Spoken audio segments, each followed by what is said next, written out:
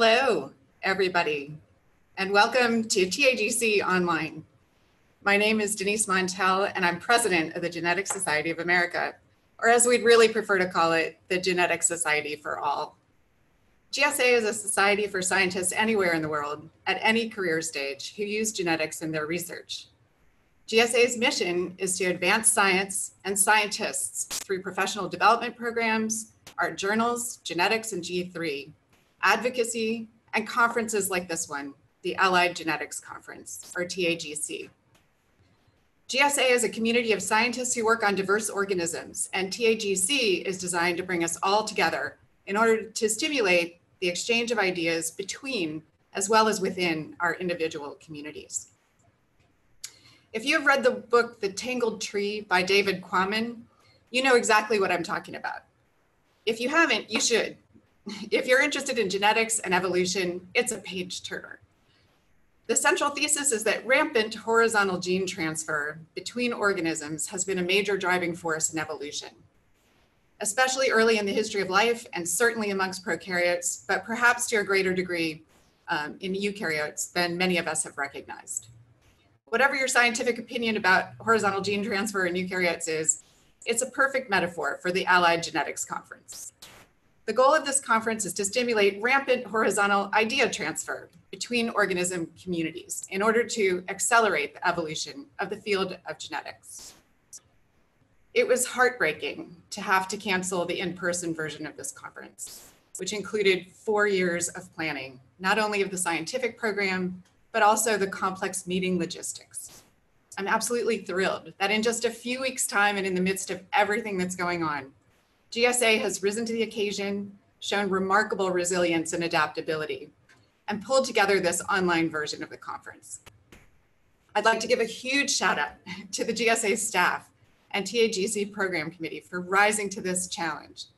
So here we are, ready to engage in the gigantic collective experiment that is TAGC Online. We're here to share our work and ideas, our plans for the future, staying connected, even while apart. One of the silver linings of the current disaster is that we decided to open this conference free of charge to anyone who wishes to participate. And the response has been fantastic. Ironically, by forcing us apart, COVID-19 has enabled 10,000 of us, more than 3 times as many people, to share in this event. While some benefits of an in-person meeting have obviously been lost, new opportunities for idea exchange might just have grown exponentially. It's just possible that we have stumbled on a whole new mode of interaction. We are grateful to have some support from sponsors and exhibitors to help offset the costs of the meeting. But please note that GSA, like many individuals and organizations, has been hit hard financially. The one thing we ask is that if you appreciate the ability to participate in this conference, we simply ask you to join the GSA. Please go to genetics-gsa.org and join today if you haven't already. And if you're fortunate enough to be able to afford even a little bit more, we welcome any additional donation you might be able to make. Like any new experiment, this online conference raises some challenges. We ask for your patience and understanding if and when technical issues arise.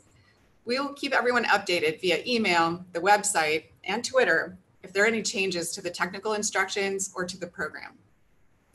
For those unfamiliar with TAGC, the concurrent oral presentation sessions include some that are organized around a scientific theme and others that are organized by community. Our keynote sessions are intended to span and integrate the communities. Don't miss the late-breaking keynote session tomorrow that will feature frontline COVID-19 research from Richard Nair at Biozentrum and Leah Starita at the University of Washington. I also want to draw your attention to the Diversity, Equity, and Inclusion session and the associated posters organized by our wonderful Equity Inclusion Committee, who have been working really hard on new initiatives. In addition, 634 posters are available for viewing this week, and many of the presenters will be taking questions in Zoom meetings next week. We hope you'll visit the posters and engage with the scientists who've worked hard to present their research. Then starting May 19th, we'll have a series of 2-hour workshops, including publishing and career development, grants and funding, education, scientific writing, and more. These look really fantastic, so check them out and sign up. Please join some of the interesting discussions already going on the TAGC Slack channels. I encourage you to take a minute to visit our sponsor and exhibitor Slack channels and videos and thank them for their support, while you're here.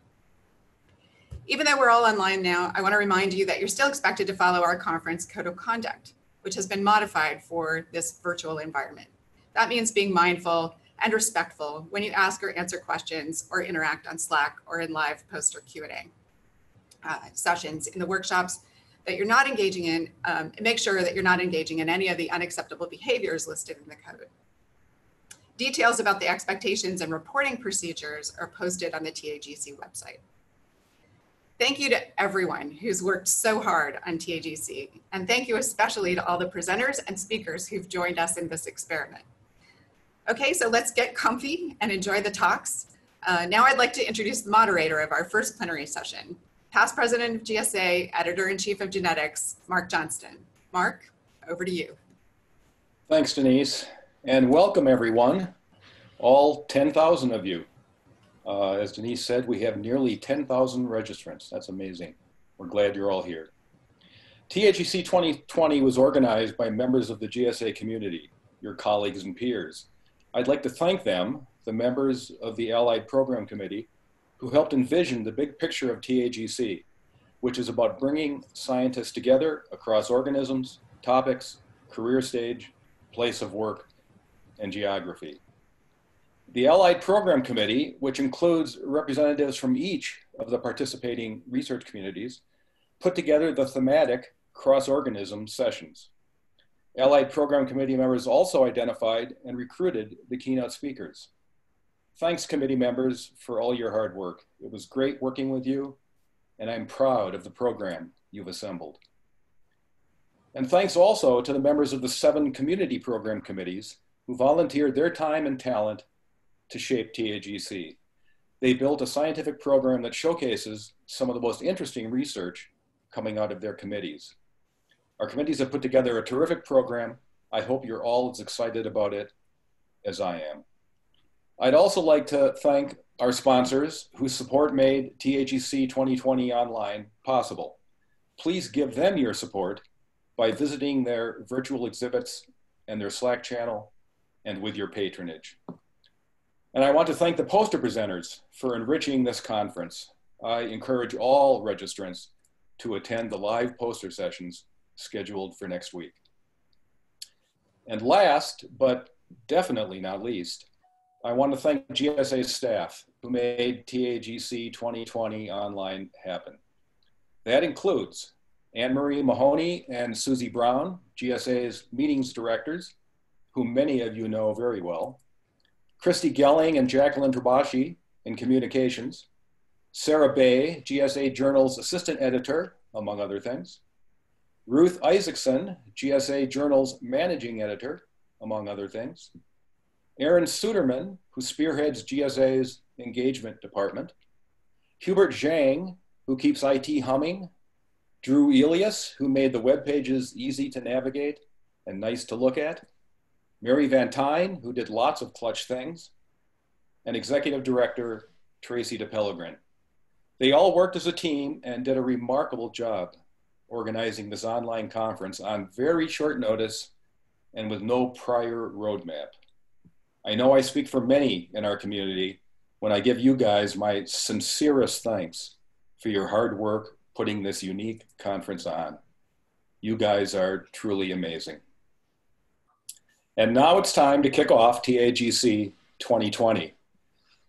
I'd like to introduce our first keynote speaker, Alex Shear from Harvard University, who will present cellular biographies, reconstructing zebrafish development.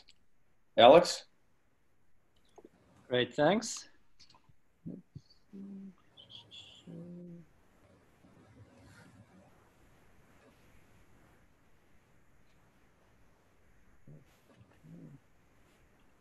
All right, looks like this is all working.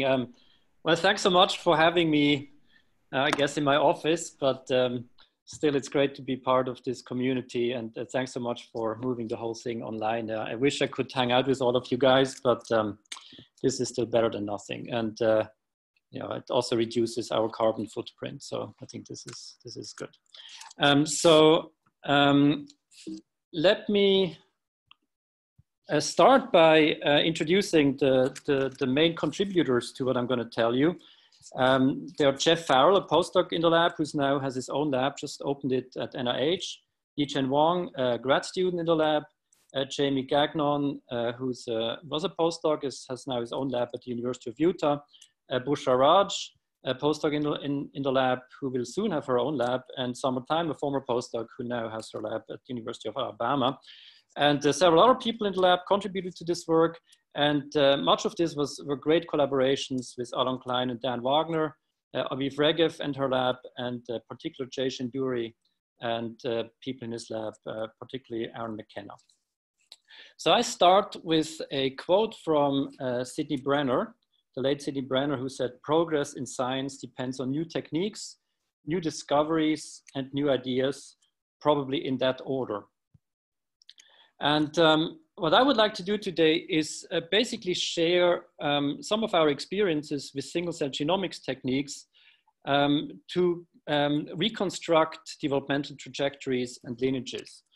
And so we've been working in this field for quite a while, and I think it would be fun to share some vignettes of our experiences with you, what these kind of technologies can do, also what they cannot do or what they cannot yet do, and how we have applied them to different biological problems.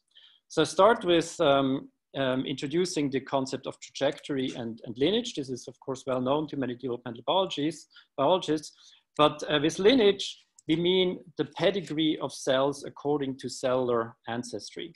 So this is really about how cell divisions create a pedigree between cells. And so who's my mother, who's my sister cell, who's my grandmother, grandmother, etc. And of course, the most famous case example is the C. elegans lineage tree, where we know basically the full division pattern of somatic cells. This is in contrast to what we call molecular trajectory of cells towards a specific fate. So this is called molecular trajectory, where basically the best illustration, I think, is still the Waddingtonian landscape, where you have a cell rolling down a hill and then choosing or being pushed into different valleys as it becomes more and more specialized. And so as this cell becomes more and more specialized, differentiates, there's a particular trajectory, molecular trajectory of gene expression changes, for example, it undergoes. And so there's a difference between lineage and molecular trajectory. For example, if you think about your left and your right eye, they probably have very similar molecular trajectories, these cell types, because they're identical between the left and right eye. But the lineages, of course, are separated very early between the left and the right eye. So their lineages, their lineage trees will look different. And so one of the challenges right now in the field is actually trying to kind of combine these ideas of lineage and molecular trajectory. So we do all our work, and I kind of call this reconstructing cellular biographies in zebrafish. And so this is, of course, another view of zebrafish development, kind of a global view of zebrafish development. Some of it is single cell too, using imaging, and where you basically see the rapid cleavage divisions, the patterning starts now, then cells move around. And after 12 hours of development, you already have kind of the major outline of the body plan. So here you have the eye and the brain, the somites, the heart would be somewhere here, here's the tail bud. So basically you have many different structures. And so at this view of development, of course, we cannot see where the genes are expressed, but now single cell sequencing, of course, allows us to take these embryos, dissociate them, and then ask, what is the gene expression repertoire of individual cells? And when you do this at this stage, it looks like something like this. So you get about 24 different cell types. So this is at 12 hours of development. Each of those little dots is a cell. So here we have some blood islands, here we have epidermis, endoderm, somites, adnexal cells, notochord. So you basically can define all the major cell types through single cell gene expression, and then using different approaches of clustering these cells together. So this is a snapshot at one stage of development. And what you can now also do, of course, is to take different snapshots over time and then try to reconstruct how these cells are arranged in gene expression space, how are they related in gene expression space to each other. And so in kind of a simplified movie, this looks like this. Basically, we took the stages that I showed you in the movie and would take these embryos and then dissociate them, and then do single cell sequencing of all those cells, and then use computational approaches to arrange them in this kind of trajectory tree of development. So again, each of those little dots is an individual cell. And what you see here at the base of the tree, at the root, is already during very early development, you already have 3 different cell types. You have extraembryonic tissue here, germ cells, and then embryo proper. And then as you develop here, you become either axial mesoderm, so dorsal mesoderm, the rest of the mesendoderm and endoderm, or ectoderm. And then here you see other bifurcations or trifurcations where you have, let's say here the skin and the nervous system. So this turns out to be a very powerful approach to define the kind of trajectories and also the relationship of cells in gene expression space. But what we really like about these trees the most is the ability to reconstruct where all the genes are expressed. And so I give you an example here. So we're going to look at this particular trajectory as a cell goes from this early blastomere stage to a more and more differentiated cell type, in this case, the precaudal plate. So this is shown here again. And now what we're going to do, we're going to map different gene and their expression patterns onto this tree. And the power of this approach is that you not just see what's expressed here, but also where else it is expressed. So we start with a gene that's expressed relatively early here. And then we have a gene that's expressed relatively late. And now we basically go through all the genes that are enriched in here. You see they're all expressed here, but you also can see that many of them are expressed in different tissues. So this gives you a really very deep view of gene expression of the entire genome in time and with respect to cell type. And so what are the kind of applications we can now do with these kind of data? So I'll give you 3 examples. The first one actually will be covered by Jeff Farrell tomorrow in his talk, which is basically using these gene expression trajectories and try to figure out what kind of genes are co-expressed at particular times, and then trying to figure out from that co-expression if these genes define a particular cell biological module. And so what Jeff will tell you tomorrow is basically that if you do this for this particular trajectory, the notochord, you can actually find early on, you have specification genes, then you have the unfolded protein response, later you activate midline repulsion genes, et cetera, et cetera. So you activate these different modules that allow you to recreate, reconstruct what happens in the cell biology as this tissue becomes from very early precursor to highly differentiated cell type. So Jeff will tell you this tomorrow in this session on 5:15 in the afternoon DC time. What I will tell you about are 2 examples. One where we use this kind of approach to identify a previously unrecognized cell state. And in the third, to use this for phenotyping mutants. So let me start with the unrecognized cell state. So here we basically use the single cell transcriptome data and basically just sorted cells according to differential gene expression. So here you have different genes that are differentially expressed. Here you have individual columns or cells. And you see there's a group of cells, there are many group of cells, but here's one group of cells that clusters together that had a gene expression repertoire or landscape that we did not know about before. So there are expressed, for example, DNA damage response genes, P53 related genes. There are also stress response genes, immune genes, developmental genes. And so this seemed very interesting. And then we did an in situ hybridization with this. And what we found is that these genes are expressed in this kind of a very funny, strange salt and pepper pattern. So you see your individual cells express this and other cells do not express it. And actually it looks different in every embryo, but if you actually do double in situs, you see that these genes are actually co-expressed. So this gene here is co-expressed with this gene, And this is true at the single cell level, consistent, of course, with the single cell data.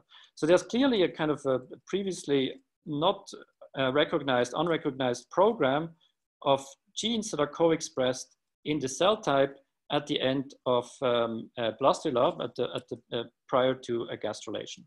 So what might this program be? We do not yet know what this program might be, but we have a hint that it might have something to do with DNA damage. So, and Jeff, who discovered the cell type, calls them the 7 sleepers. You can look up in Wikipedia why he might call this 7 sleepers. So here again is wild type. And then if you challenge the embryo with foreign DNA or heat shock, you know, we don't see much of a change.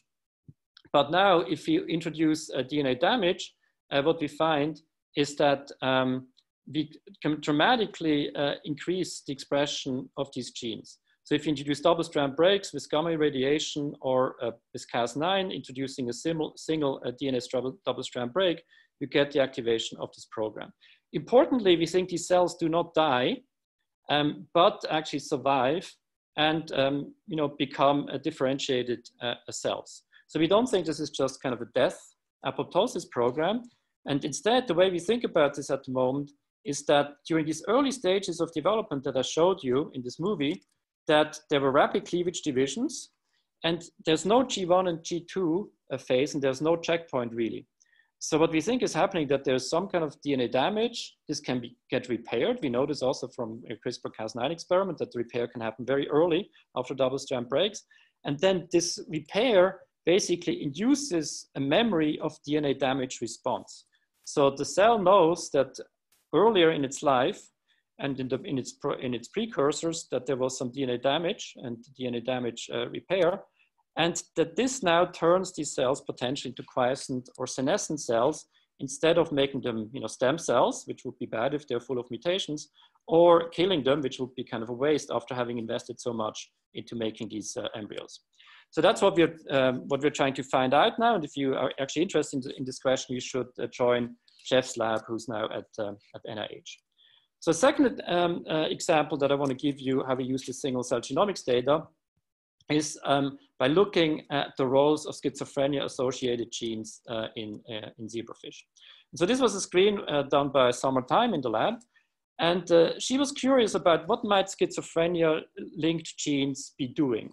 Because as you know, there are many GWAS studies that link particular regions of the human genome to particular diseases, but it's often unclear what the key genes are in those regions and what those genes might be doing. So she made 132 zebrafish mutants in the orthologs of these putative schizophrenia genes, and then did a very large phenotypic assay where she looked at the locomotion of these mutants, so kind of a behavioral assay, where she also looked at the brain structure and the activity, brain activity of these mutants. And that was very interesting because she found some interesting functions for many of these genes. She also saw that certain genes are related in what brain structure or brain region they affect. So some kind of common theme for some of these genes. But of course, this is still a very you know, low resolution approach to phenotyping these mutants. And so I show you one mutant here, ZNF536. This is a zinc finger transcription factor. And so based on her studies, we knew it had some abnormal behaviors. It also had some changed activity here in the forebrain, here in the midbrain. But we didn't really know exactly what this, you know, what kind of cell types might be affected. And so again, single cell sequencing actually helped us a lot here. And so what we did, we basically isolated again cells from the brains of the wild types and the mutants, and then identified which cell types they correspond to, and then ask, is there under or overrepresentation of particular cell types in the mutant versus the wild type? And this was actually a striking result because we discovered that there are 3 clusters in the mutant where, in the wild type, where you don't see any cells in the mutant, in 2 of those clusters, or many fewer cells in the mutant compared to the wild type. So, so this was kind of interesting. And conversely, we saw that there's one cell type here where you seem to have twice as many cells of that type in the mutant than in the wild type. And when we looked at what these cell types might be, we saw that the ones that were missing or reduced in the mutant express markers of differentiated neurons that are involved in stress response, in social behaviors. So it might be a stretch, but might have something to do with schizophrenia. So these are underrepresented in the mutant. But in contrast, the cells that are overrepresented in the mutant are progenitors. And so that this suggests that these particular cells might be overrepresented, and that maybe this transcription factor is required for moving these progenitors into a more differentiated state. So if you don't have this transcription factor, you're stuck in the progenitor state and you can't differentiate into these particular neurons. So the other example I want to give you, so I showed you that we now can identify G modules and recognize cell states, we can phenotype mutants, but of course, this is still only very early in development, these trajectories I showed you. So what we're doing now, we're actually expanding these trees. And so this is work from Bushra Raj in the lab, where we basically sequence 200,000 cells throughout early stages, day 1, day 0 actually, up to day 15 of development to reconstruct brain development. So you see it's getting more and more complicated brain development, but maybe the most interesting result is, or one of the most interesting results is that if we compare now cell types here, let's say progenitors here in the late larval or juvenile phases with progenitors here, we see actually some interesting differences. So I show you this on this slide. So if you look at neural progenitors that we find in the embryo, so they have particular markers of cell cycle and pan-progenitor markers, they are mostly distinguished by their position in the embryo. So there are forebrain progenitors, midbrain progenitors, hindbrain progenitors. We see also some dorsal ventral differences between these progenitors. So the major mark that marks these progenitors as different is their position in the embryo. This is very different if you look a few days later and look at larval progenitors. So again, they are progenitors, neural progenitors. We know this from different marker genes. But now they are different not because of their position, but because of, for example, their cell cycle status. So they're quiescent progenitors or non-proliferative progenitors and proliferative progenitors.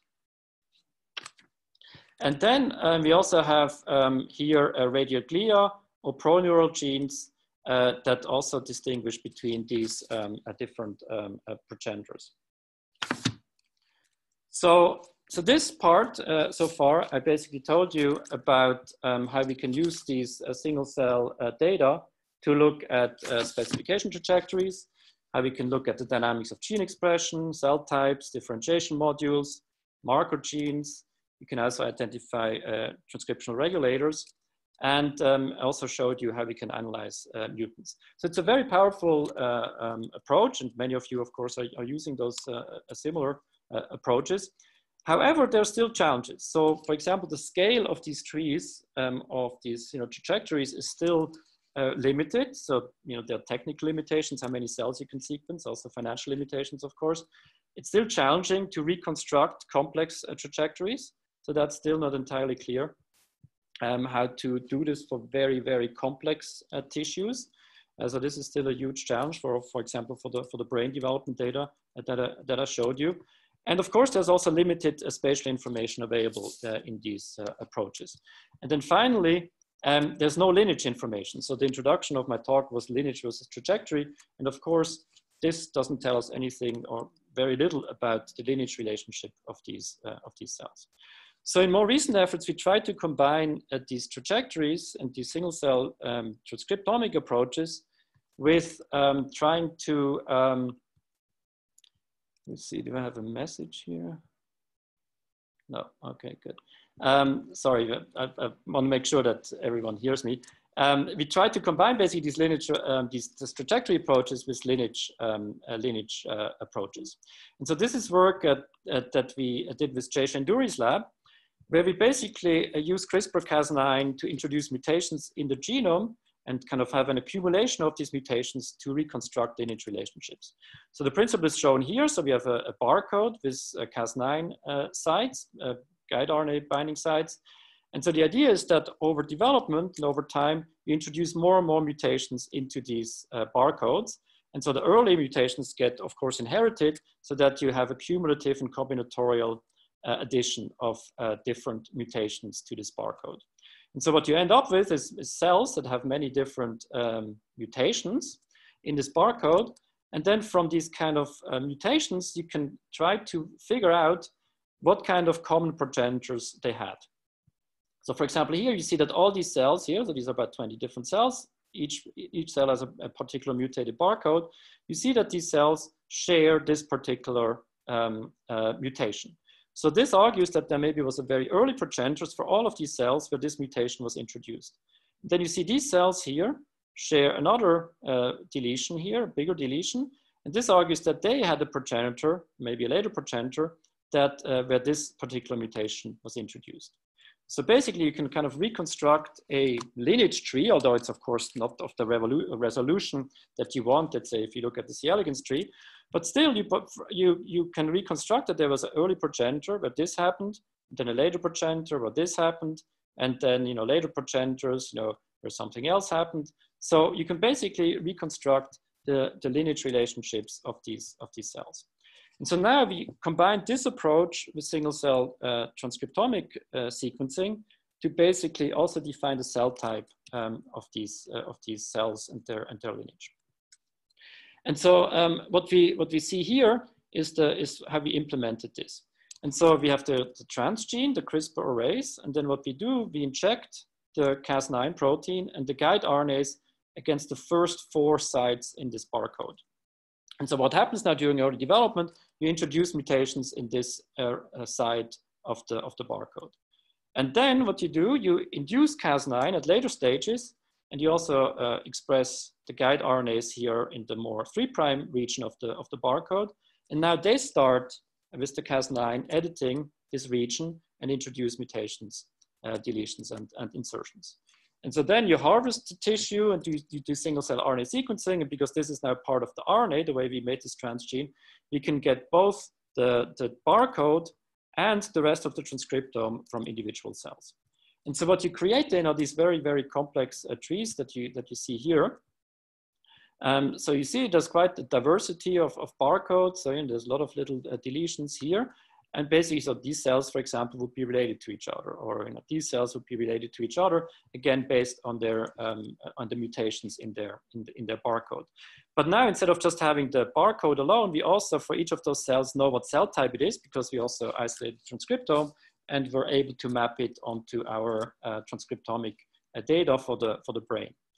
And so what you can do now, you can basically try to ask through this recovery of barcode and cell type, you can ask how are particular cell types related. And I'll just give you an example here. So for example, here we have 4 cell types in the hypothalamus of the fish, part of the forebrain of the fish. And what you see when we look at barcodes here, we see that these 2 cell types, 27 and 30, they share particular barcodes. And 20 and 28 share particular barcodes, but they do not share these barcodes with 27 and 30 or with 20 and 28. So this argues that there is a common progenitor for 27 and 30, those cell types, and a different progenitor for the cell types 20 and 28. And now, of course, one can follow this up with more classic lineage tracing, imaging, etc., to figure out, test this hypothesis of this relationship of different progenitors for these different cell types in the hypothalamus. Another approach another outcome of these experiments is that one can do clonal analysis. So basically what we do now, we give every cell or almost all cells in the very early embryo its own kind of unique identity by having this mutated barcode. And then we can look, for example, in the adult, what happened to these individual cells. And there you see something that we call a clonal dominance, where it turns out that very, very few cells, very few progenitors at the probably blastula gastrula stage give rise to here, for example, most of the blood in the adult. So 5 progenitors give rise to almost 99% of the blood in the adult. Same is true for the brain. So most of the adult brain comes from very few progenitors that you find in the early blastula and gastrula. And same is true for the heart. And you also see this if you just look at all the cells in the adult, or many cells in the adult, 200,000 cells, you see that some progenitors really just kind of hit the jackpot and take over, much more than what you see, for example, in the larva. So you really seem to have maybe bottlenecks or hitting the jackpot or neutral drift, where some cells basically, early cells, basically they and their descendants take over a particular tissue. So I think this is also something interesting to follow up from these lineage tracing experiments, and that's really a powerful outcome from these kind of genomic approaches to lineage tracing. So let me end by just briefly discussing these kind of lineage tracing approaches. So they're powerful to recreate lineages, reconstruct lineages, to look at clonality. We also use them for analyzing mutants. But again, there are challenges. So they're still of limited scale, particularly if you look at our hero, the C. elegans lineage tree, we are very far away from capturing, every cell division and every cell. So this is still a huge problem. And of course, there are also technical challenges like computational reconstruction of these lineage trees with these barcodes. So there's still a lot of work to be done on the technological front. And again, the spatial information is relatively limited still. And of course, this is not trajectory information. So the first part of my talk talked about trajectory. The second part talked about lineage. And it's still not entirely clear, and it's a big challenge for the field, how to combine these two views of development. Of course, they're related. Each cell here, as it divides and divides and divides, has a molecular trajectory. But how to map these onto each other is still a huge challenge. And then finally, what I want to leave you with is maybe the biggest challenge of all, is to ask, how do we interpret these data sets in order to discover underlying organizational principles? So can we, this is great for many individual experiments, these data sets, and if you are interested in a particular cell type or particular organ or particular developmental system, they're very powerful and help us a lot in our kind of classic studies. But are there some, emerging principles from these data sets? And I think the time is still maybe a little bit too early to give an answer to this, but I hope that some of these kind of data sets form the foundation of something we might call developmental statistics, where we, let's say, have hundreds of lineage trees from a individual species and from 100, let's say, different embryos, and then can ask questions like, how many ways are there to make a brain? So the brain of a zebrafish larva, they look very similar to each other, but there must be many ways to make a brain. There are many, many division patterns that can make the same number of cells. So what's the distribution of these kind of lineage trees? What is the kind of most common motifs that one finds in these lineage trees, for example, to make a zebrafish a brain? So this is within a species, but also if we do lineage trees, compare lineage trees between different species, how many ways are there to make a brain between different species? So again, I think just made it 28 minutes, so great. I again thank people in the lab, Jeff, Yichen, Jamie, Bushra, Summer. Again, Summer, Jamie and Jeff now have their own labs. And again, great collaborations with Dan and Alon, Jay, Aviv, and people in their labs. And let me just end by two advertisements. One, Jeff talks tomorrow at 5:15. So he will expand on this theme of single cell sequencing and trajectories. And my colleague Richard Neyer has already introduced, will talk about COVID-19. That's why we're all here online. He will tell us the latest about the phylogenetics of COVID-19. So thank you very much. And I can't answer questions now, but if you have questions, please just send me an email. Thank you, Alex. And yeah, regarding questions, if you put them in the question and answer box, they will be captured, and I think they'll be sent on to the speakers for future answers. But I think there's time for just one question, and if there is time during these talks, I'll do that. And here's one. Andre Sa wonders that in this model of development, how cell plasticity can be integrated, since all data are snapshots of cell fates, but several pieces of evidence show the potential of differentiated cells to assume different expression profiles after stimuli. Yeah, that's a fantastic question. So when you build these trees, you can actually, if you can catch the intermediates to the next, kind of more stable state, you can actually catch, if you can catch those, you can actually make the connection from one state to another. And actually, I didn't talk about this, but Jeff, in the paper that we published a couple of years ago, discovered actually through exactly this kind of approach that a cell can be plastic, it can move down one trajectory, the notochord trajectory, and then still, at a relatively late stage of its differentiation, move over and become a precaudal plate cell. So if you want to read that paper that we published a couple of years ago, I think that actually nicely illustrates how you can capture, despite taking snapshots, these moments of plasticity and transdifferentiation and transspecification. Great. Thank you very much, Alex. Thank you. Okay, let's move on to our next speaker, which is Sue Biggins from the Fred Hutchinson Cancer Research Center in Seattle, who will discuss detecting and correcting errors in mitosis. Sue? Hi, everyone. Yeah, thanks for the invitation, and thank you to GSA for pulling this together. Since I can't take a lot of questions, I just wanted to mention I'm happy to be contacted later through email or Twitter or whatever to answer any questions.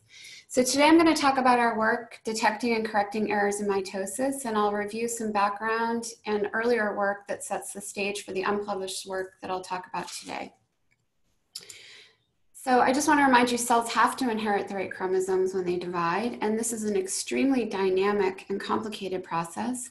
And I thought I would remind you by showing you movies that illustrate just how dynamic it is. So here on the left is a normal cell, and the chromosomes are shown in white, and the microtubules that move the chromosomes are shown in green.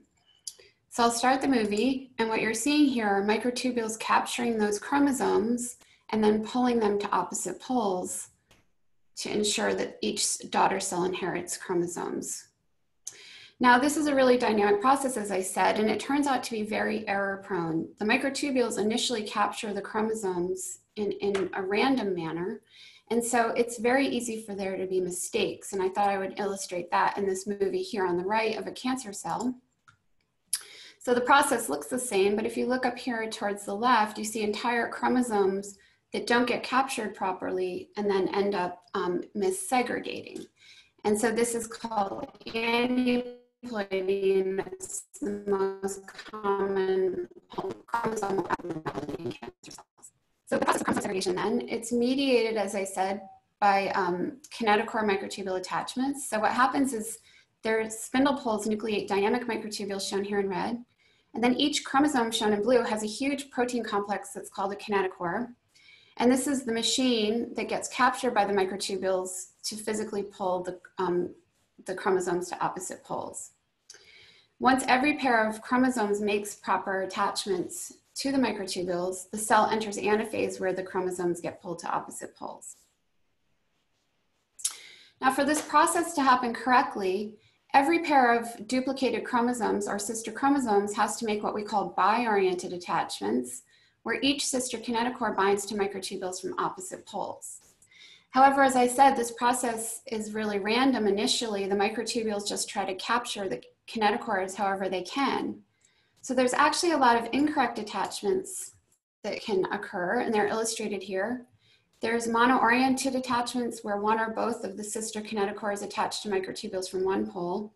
And there's even merotelic situations where a single kinetochore can attach to microtubules from both poles. And so a major question then is how do cells distinguish between these different attachment states? So pioneering work from Bruce Nichols many years ago showed that cells appear to detect tension. So when these proper bi-oriented attachments are made, the sister kinetochores, as I said, they're attached to microtubules from opposite poles. And the chromosomes at this point in the cell cycle are physically held together by cohesion. And so this puts the kinetochores under tension. And in vivo, we know that once these kinetochore microtubule attachments come under tension, they're actually very stable. In contrast, incorrect attachments lack tension. And in vivo, these attachments are unstable. They need to be turned over at a high rate to give the cell a chance to make the correct attachment again. So we've been very interested in understanding how these incorrect attachments are both detected and corrected. So work from many, many labs over the years have elucidated an error correction system that uses this Aurora B kinase. So when there's an incorrect attachment that lacks tension, like this one shown here, this mono-oriented attachment, the Aurora B kinase phosphorylates kinetochore proteins, and that phosphorylation destabilizes the attachment between the kinetochores and the microtubules. And then that destabilizes it to get rid of the error, and it gives the cell a chance to then make the proper attachments again. So for many years, my lab's been interested in understanding then, how can tension actually regulate the enzyme activity of this kinase? And additionally, are there other mechanisms that ensure the tension-dependent stabilization of attachments? And these are hard questions to address in the cell. It's difficult to manipulate forces in the cell. And so many years ago, we decided to try to really address these underlying mechanisms that we needed to do a reconstitution. So we reconstituted kinetochore microtubule attachments under tension in vitro, and we did this in collaboration with Chip Asbury's lab at the University of Washington. And I'll briefly explain how we do this. We take microtubule seeds that we attach to a cover slip, and then we can grow dynamic microtubules from the cover slip just the way they grow in the cell. They're dynamic, they grow and shrink just like microtubules in the cell. We then purify kinetochores, shown here in green. We purify these from budding yeast cells. And what we do is we attach them to beads, and these beads sort of take the place of the chromosomes. And what we can do then is capture those beads in an optical trap or a laser trap.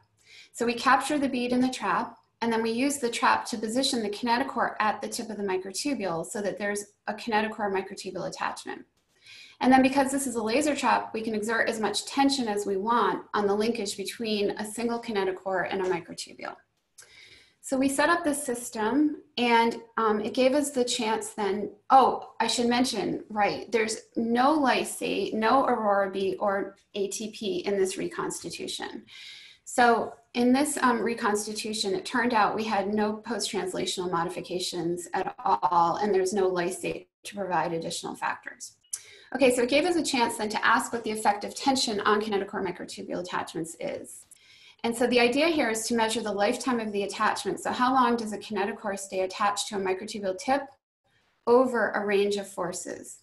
Now, just to remind you, tension usually destabilizes attachments. So a typical protein-protein interaction, as you increase the force, you're going to decrease the lifetime of the attachment.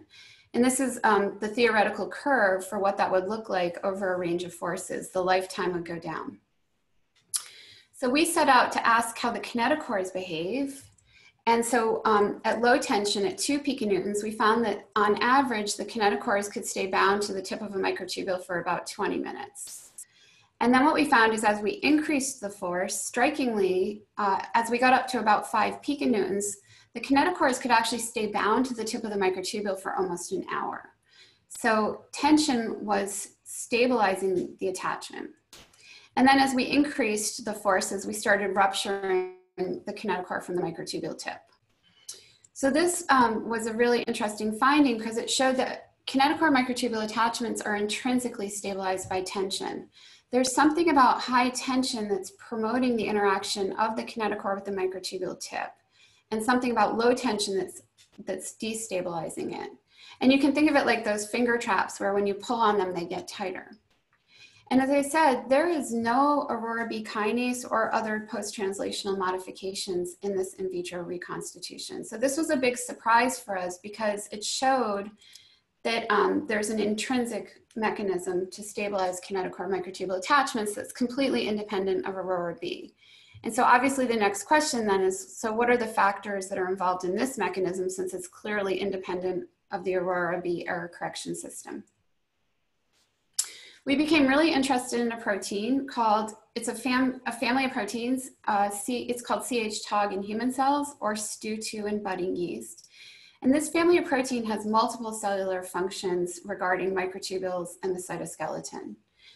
So it localizes to the spindle poles, and there it's involved in nucleating microtubules and helping to organize the bipolar spindle. It also localizes to microtubule tips, and it's been shown to regulate microtubule dynamics. It has a microtubule polymerase activity to promote the growth of the microtubules. And it's also been seen to localize near the kinetochores. However, it's been unclear if it has a function at the kinetochore, and that's because it's difficult when you knock it out. It affects so much of the microtubule cytoskeleton that it's difficult to know what its kinetochore function is. So we were very interested in the possibility that it has a specific kinetochore function that might be independent of its roles, other cellular roles. And we realized that our reconstitution system would be a way to address this, because in our reconstitution, we would be looking at just the function of the population that's on the kinetochore.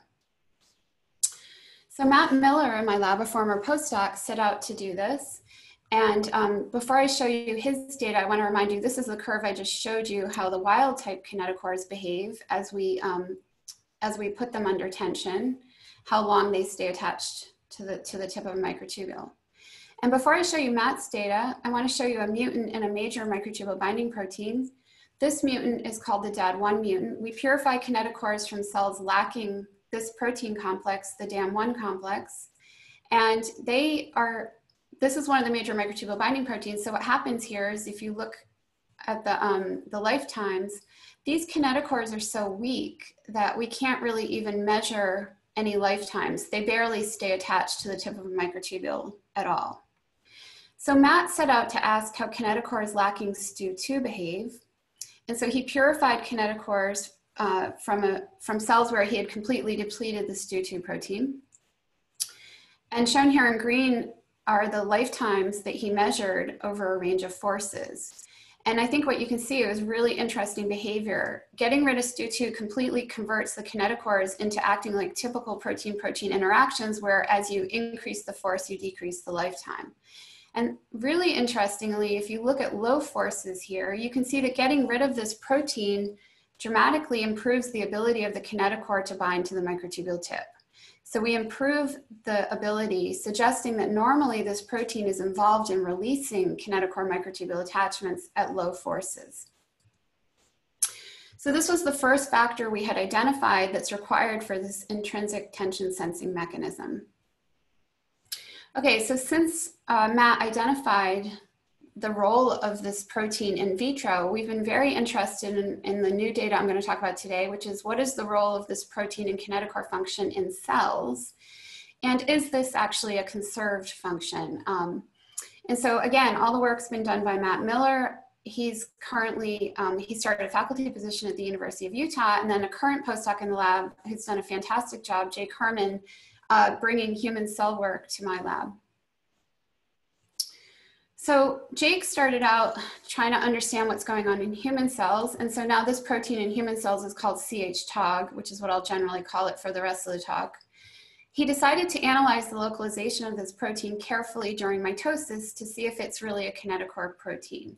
And this protein is very difficult to work on. It's very large. And it turns out we were very lucky because we were aided by the fact that our neighbor down the road, Linda Werdeman, had genetically engineered HCT116 cells, where she had endogenously tagged the CH-TOG alleles with GFP.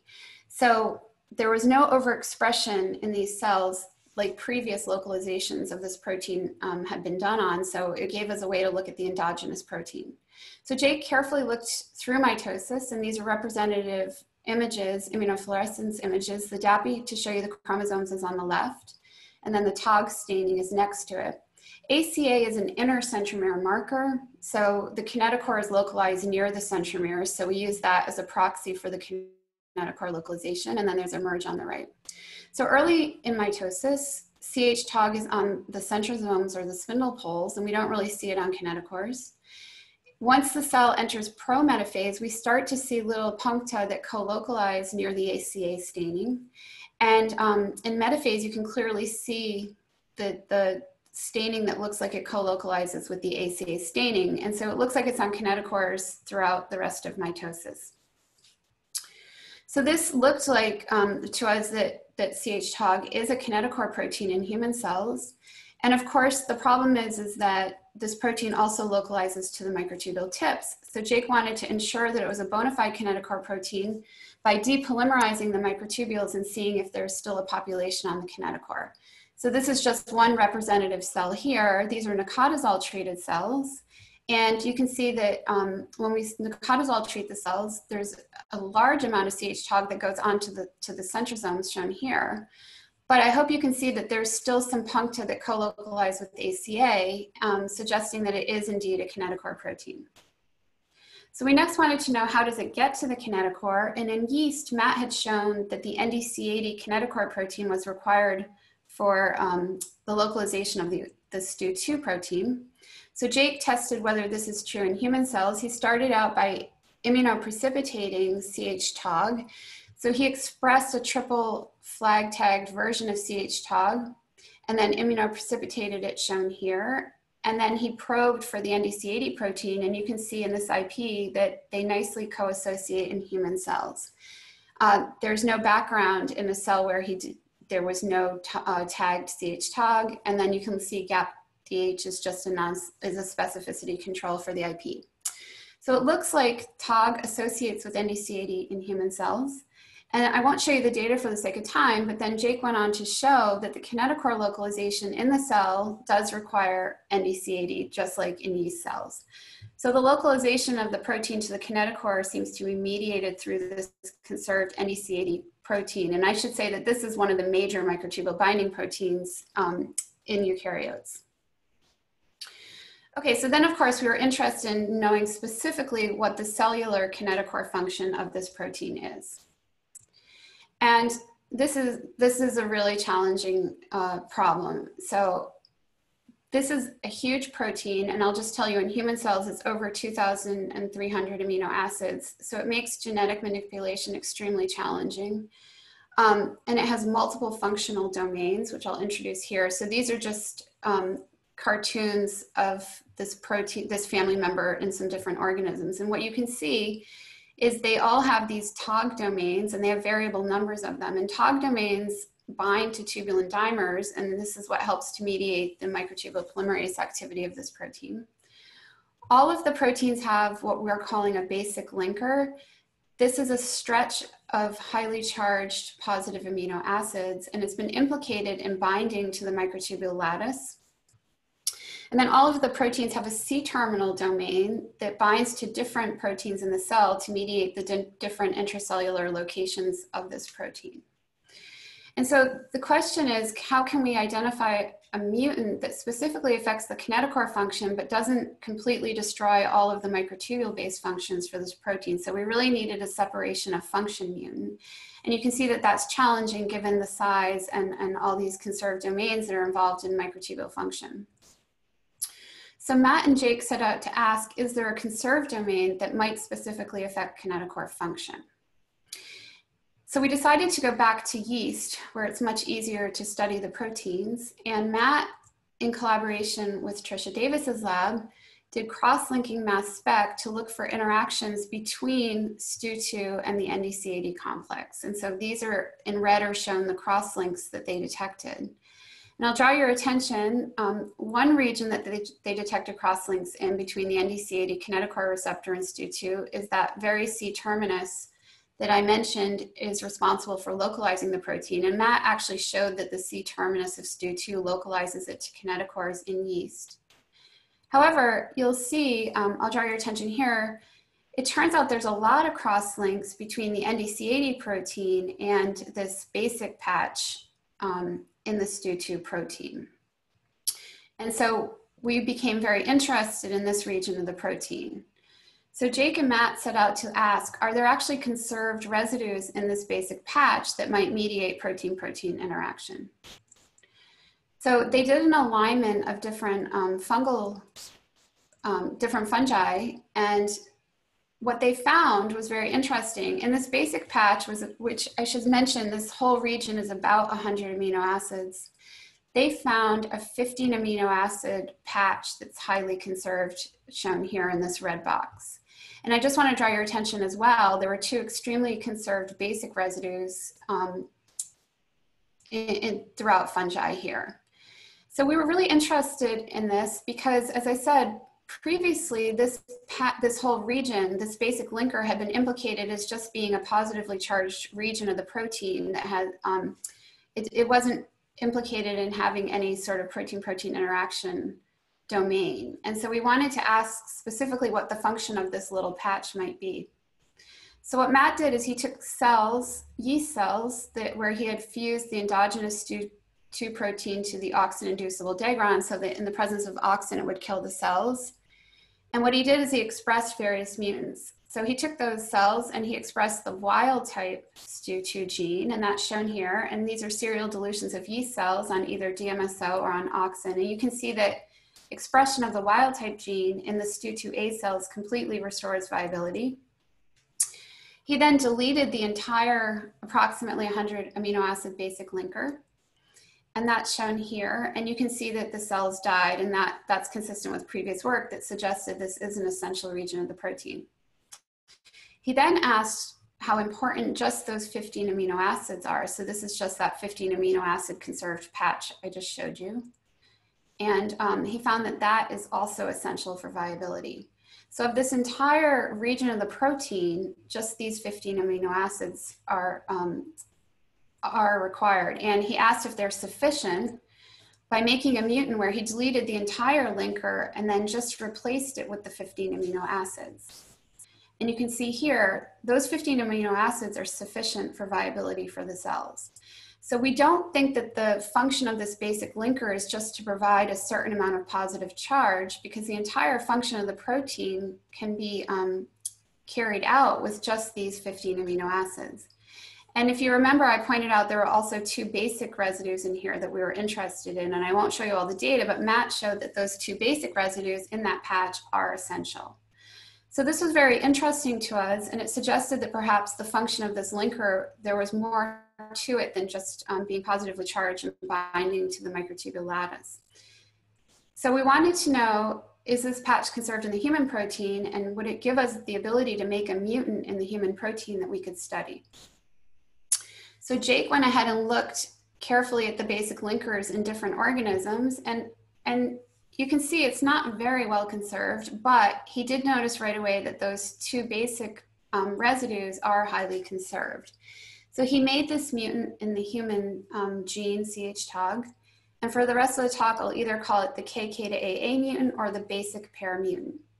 So he made this mutant, and the first thing he did is ask, is this essential for human cell viability? So to do this, what Jake did is he knocked down the endogenous TOG gene with siRNA, and then he just quantified cell viability.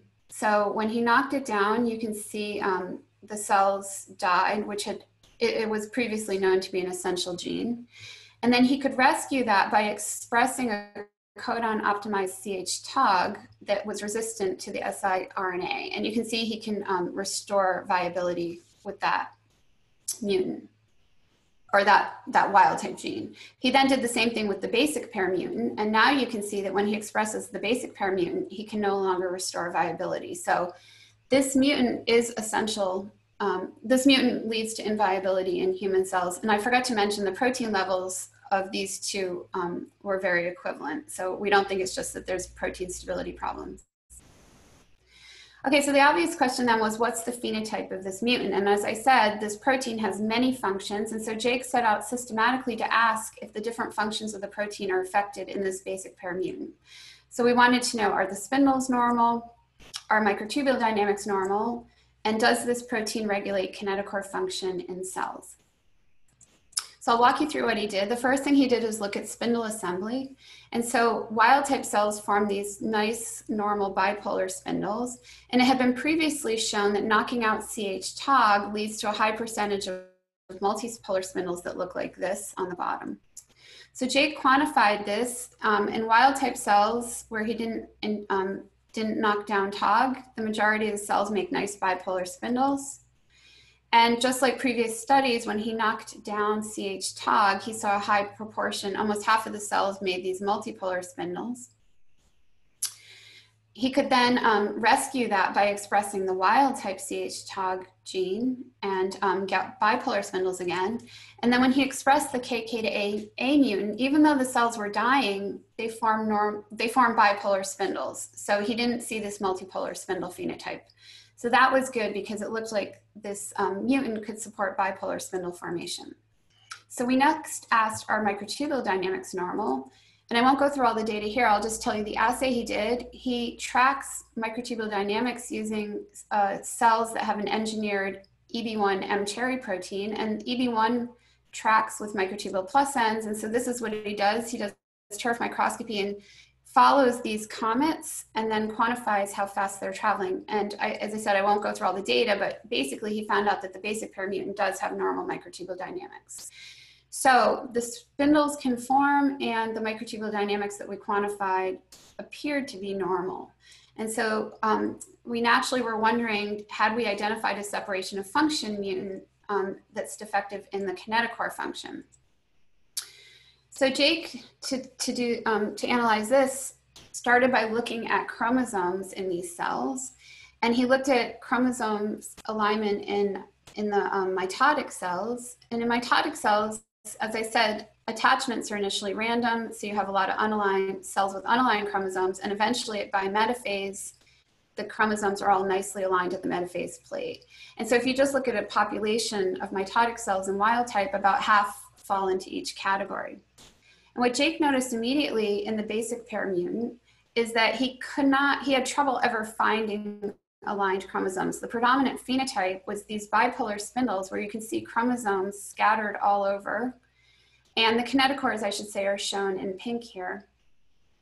And in addition to having a huge chromosome alignment defect in these cells, the other thing Jake noticed is that the kinetochores are attached to the microtubule tips. So if you look at this blow up here of just one, the microtubules in green and the kinetochores in pink. And so the kinetochores are attaching to the microtubule tips. And this is very reminiscent of what a defect in the Aurora B kinase looks like, where you can't correct errors. So you initially make all these incorrect attachments, but the cell doesn't know how to correct them. And so it suggested to us that maybe this protein is involved in error correction in cells. So to test that more carefully, Jake did an error correction assay in human cells, and we modeled this after an assay developed originally by Tarun Kapoor's lab. What they do is they add an inhibitor called STLC. It's an inhibitor of the EG5 motor protein, and it causes the spindle poles to collapse, and they collapse into a monopolar spindle, but the microtubules reach out and make all these incorrect attachments with the kinetochores. So you can really accumulate a huge number of incorrect attachments in the cells. Then what you do is you wash out the inhibitor, and in wild type cells, the cells undergo error correction, and then they can carefully and correctly align their chromosomes. However, a defect in error correction, such as an Aurora B mutant, what will happen is that the spindle will form, but then you never correct the errors, so you can't align your chromosomes carefully, and they have all these incorrect attachments. So Jake performed this experiment. He knocked down the endogenous TOG gene, and then he expressed the wild type or the KK to AA mutant. And then he added STLC to induce monopolar spindles. And then he waited 2 hours to allow erroneous attachments to be made. And then he washed out the inhibitor to allow error correction to happen. And so I'm going to summarize this. I just cut all the data down into just the key points here. So when he was expressing the wild type TOG at time 0, and this is time 0 after washing out the STLC, there's almost no chromosome alignment, again, because the STLC was effective. But an hour after he washed it out, the cells made bipolar spindles, and they had aligned. The majority of them had aligned their chromosomes because they'd undergone error correction. And then in the mutant, what he found is that the STLC worked fine, and an hour later, the cells had made bipolar spindles, but the predominant phenotype is that the chromosomes remained unaligned like this, so they didn't undergo error correction.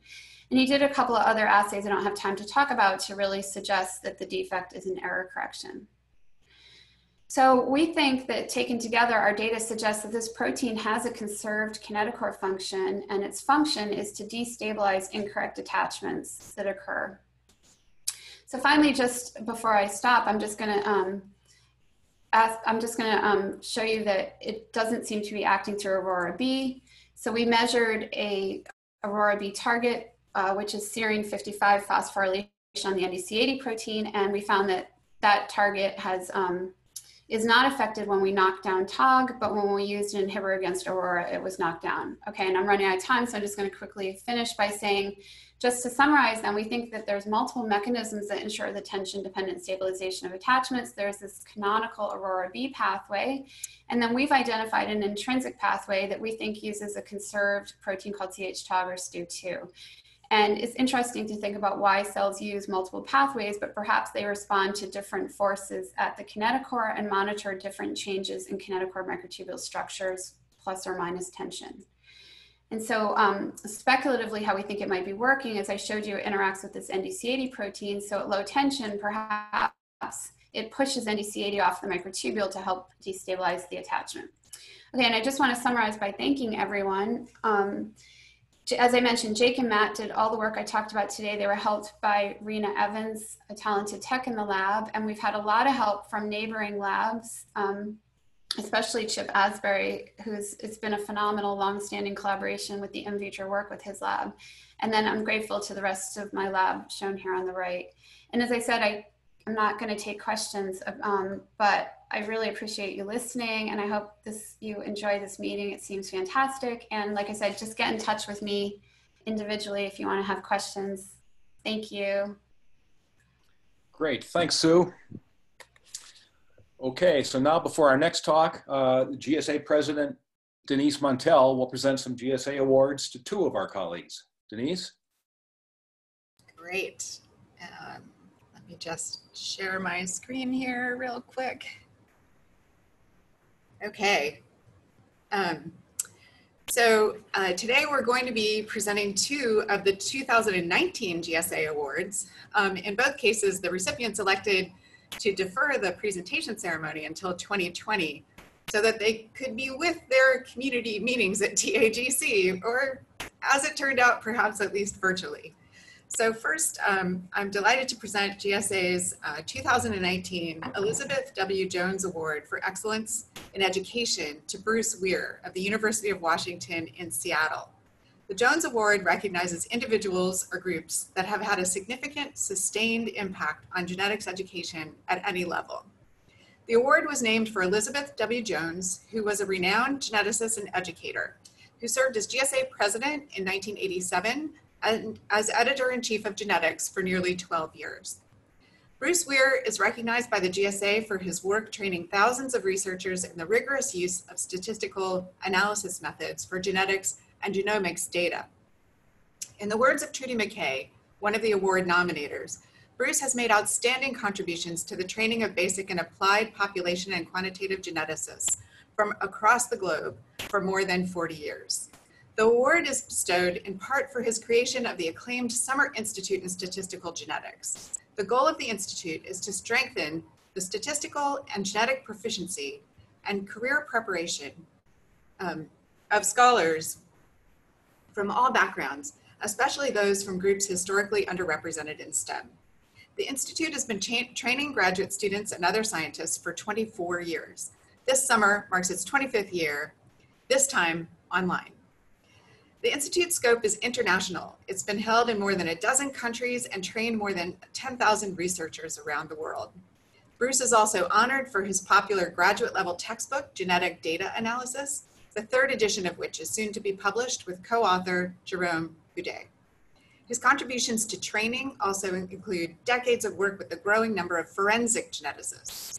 He co-authored the textbook Interpreting DNA Evidence with forensic scientist Ian Evatt, and he continues to work with FBI researchers on national committees to help develop legal guidelines for interpreting DNA evidence in court. For this exemplary service to genetics, education, and beyond, please join me in thanking Bruce.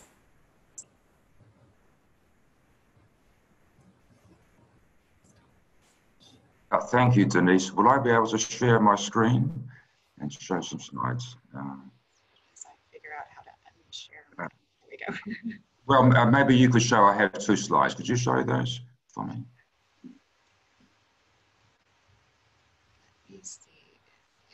Here we go. I've got them. All right. So thank you very much, Denise. It's a great honor and great pleasure to receive this award, of course. Let me just go back one So just some acknowledgements, first of all, to Beth Jones, as Denise said, astounding leadership in genetics education. And I'm certainly grateful to the GSA and the nominators for this award. Thank you. We've been lucky to have good funding from federal agencies. NSF has funded us now for 4 cycles, and NIH has long-standing support for us. And of course, mainly this award recognizes the tremendous effort done by many people into the Summer Institute. First of all, the staff from the Bioinformatics Center at North Carolina State, and now the Biostat Department at the University of Washington. Over the 25 years, we've had 200 superb instructors from the US and around the world, and of course, several thousand participants, mainly graduate students. It's been a lot of fun to work with them. As Denise said, we're going to go online this year. It'll be an experiment for us, but judging by this morning, it should be very successful. So that'll be July 13 through 31. Each of our modules on a particular topic will have its own YouTube and Slack channels, and we'll have Zoom presentations, both pre-recorded and synchronous. We do have funding for US graduate student scholarships. We encourage applications. They should open on May the 4th, as will registrations. We're particularly anxious to increase our diversity, so we would appreciate any help in getting the word out to underrepresented populations. Our website is shown here. You can go to the Biostat Department, University of Washington, and we'll be happy to receive email inquiries. So thank you again, Denise, and thank you to the Society. It's been a great honor.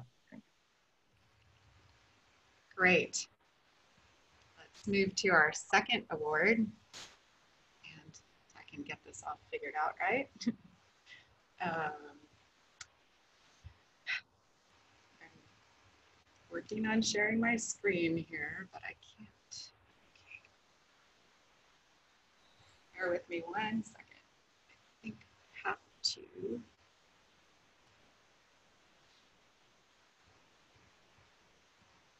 Okay. Having a little trouble sharing my screen, but. It's the little green button at the bottom. Yeah, no, I'm aware. I don't have that button. Bruce, have you stopped sharing? Sorry? Maybe Bruce has to stop sharing?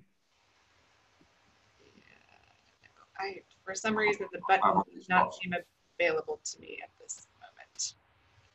But in any case, let's go ahead and go on with the 2019 George W. Beadle Award, which is awarded to Michael Snyder of Stanford University. The Beadle Award is named for George W. Beadle, who shared a Nobel Prize with Edward Tatum in 1958 and was the 1946 GSA president. The Beadle Award recognizes significant sustained service to the genetics community that goes beyond an exemplary individual research career. Mike Snyder is recognized for both developing and disseminating widely used technology for genome-wide analysis. His sharing of tools and resources has set a high standard of service to the community and helped lay the foundation of systems biology. Early in his career, he took a systems level approach to studying yeast gene function. The resulting large-scale transposon-tagged yeast gene libraries were made freely available to the genetics community before publication, along with the associated analysis tools. From there, Mike has continued to generate new and widely used methods, resources, and approaches. For example, with Pat Brown, he helped develop ChIP-chip technology, the precursor of ChIP-seq. In 2000, paired end sequencing and other technology devised by the Snyder Lab revealed widespread structural variation in the newly sequenced human genome. Data and analyses from the Snyder Lab were an integral part of the ENCODE project, the consortium charged with cataloging functional elements of the human genome. Snyder's group contributed more data sets to ENCODE than any other laboratory. His team also co-invented RNA-seq technology and built the first proteome array. In recent years, Snyder has been setting the stage for personalized medicine at an omic scale. Notably, he used himself as the initial test subject for integrative personal omics profiles, or IPOPs. The project has generated clinically actionable health outcomes, not only for him, he was diagnosed with type 2 diabetes during one study, but for many other IPOP participants. He has continued to make data and resources from these pioneering studies freely available. In the words of John Carlson, one of the award nominators, he has shown great leadership as an innovator, a disseminator of new technology and knowledge, and a community builder. Thank you, Mike, for your many contributions to the field. Well, thanks, Denise. I really am honored and very humbled to be receiving this award. You know, it's an amazing group of people to be put into that group. And I have to say, I've always wanted to be a member of the Beatles. I guess really the thanks goes to my lab. I've been really fortunate since I started at Yale in '86 to have just an amazing group of people. They've been quite incredible. I think most people tell you they're 10 times smarter than me, and it's continued all the way through to my time here at Stanford. I also want to thank my family who has put up with me, you know, working long hours like all of you, I'm sure, online and traveling a lot. And now they're even putting up with me while I'm at home. I must be driving everyone nuts. So that's very kind of them. Finally, I want to thank GSA, which is a pretty unique and incredible society. It really fills an important role that, if you think about it, there's no other society out there that does what this group does. And they're standing up for model organisms, which are just the premier system for which to do science. So I really want to thank GSA for everything it's doing. So again, thanks. I do appreciate it. Super. Okay, I guess we're ready to head back to Mark and finish up this session. Okay. Thanks, Denise, and congratulations, Bruce and Mike, and thanks to both of you for your service to our field and to our community. Okay, our next speaker is Cassandra Extavor from Harvard University, whose talk is entitled Haystack to Needle, Moving from Quantitative to Developmental Genetics of a Reproductive Trait. Cassandra? Thanks very much, Mark, and thanks to all of you for being here. I'll try and share my screen. I hope it goes okay. Just bear with me one second. Organize and center here. Please, can you give me a thumbs up if you can see those slides? Yeah, great. Thanks so much. Thank you so much. It's great to be here.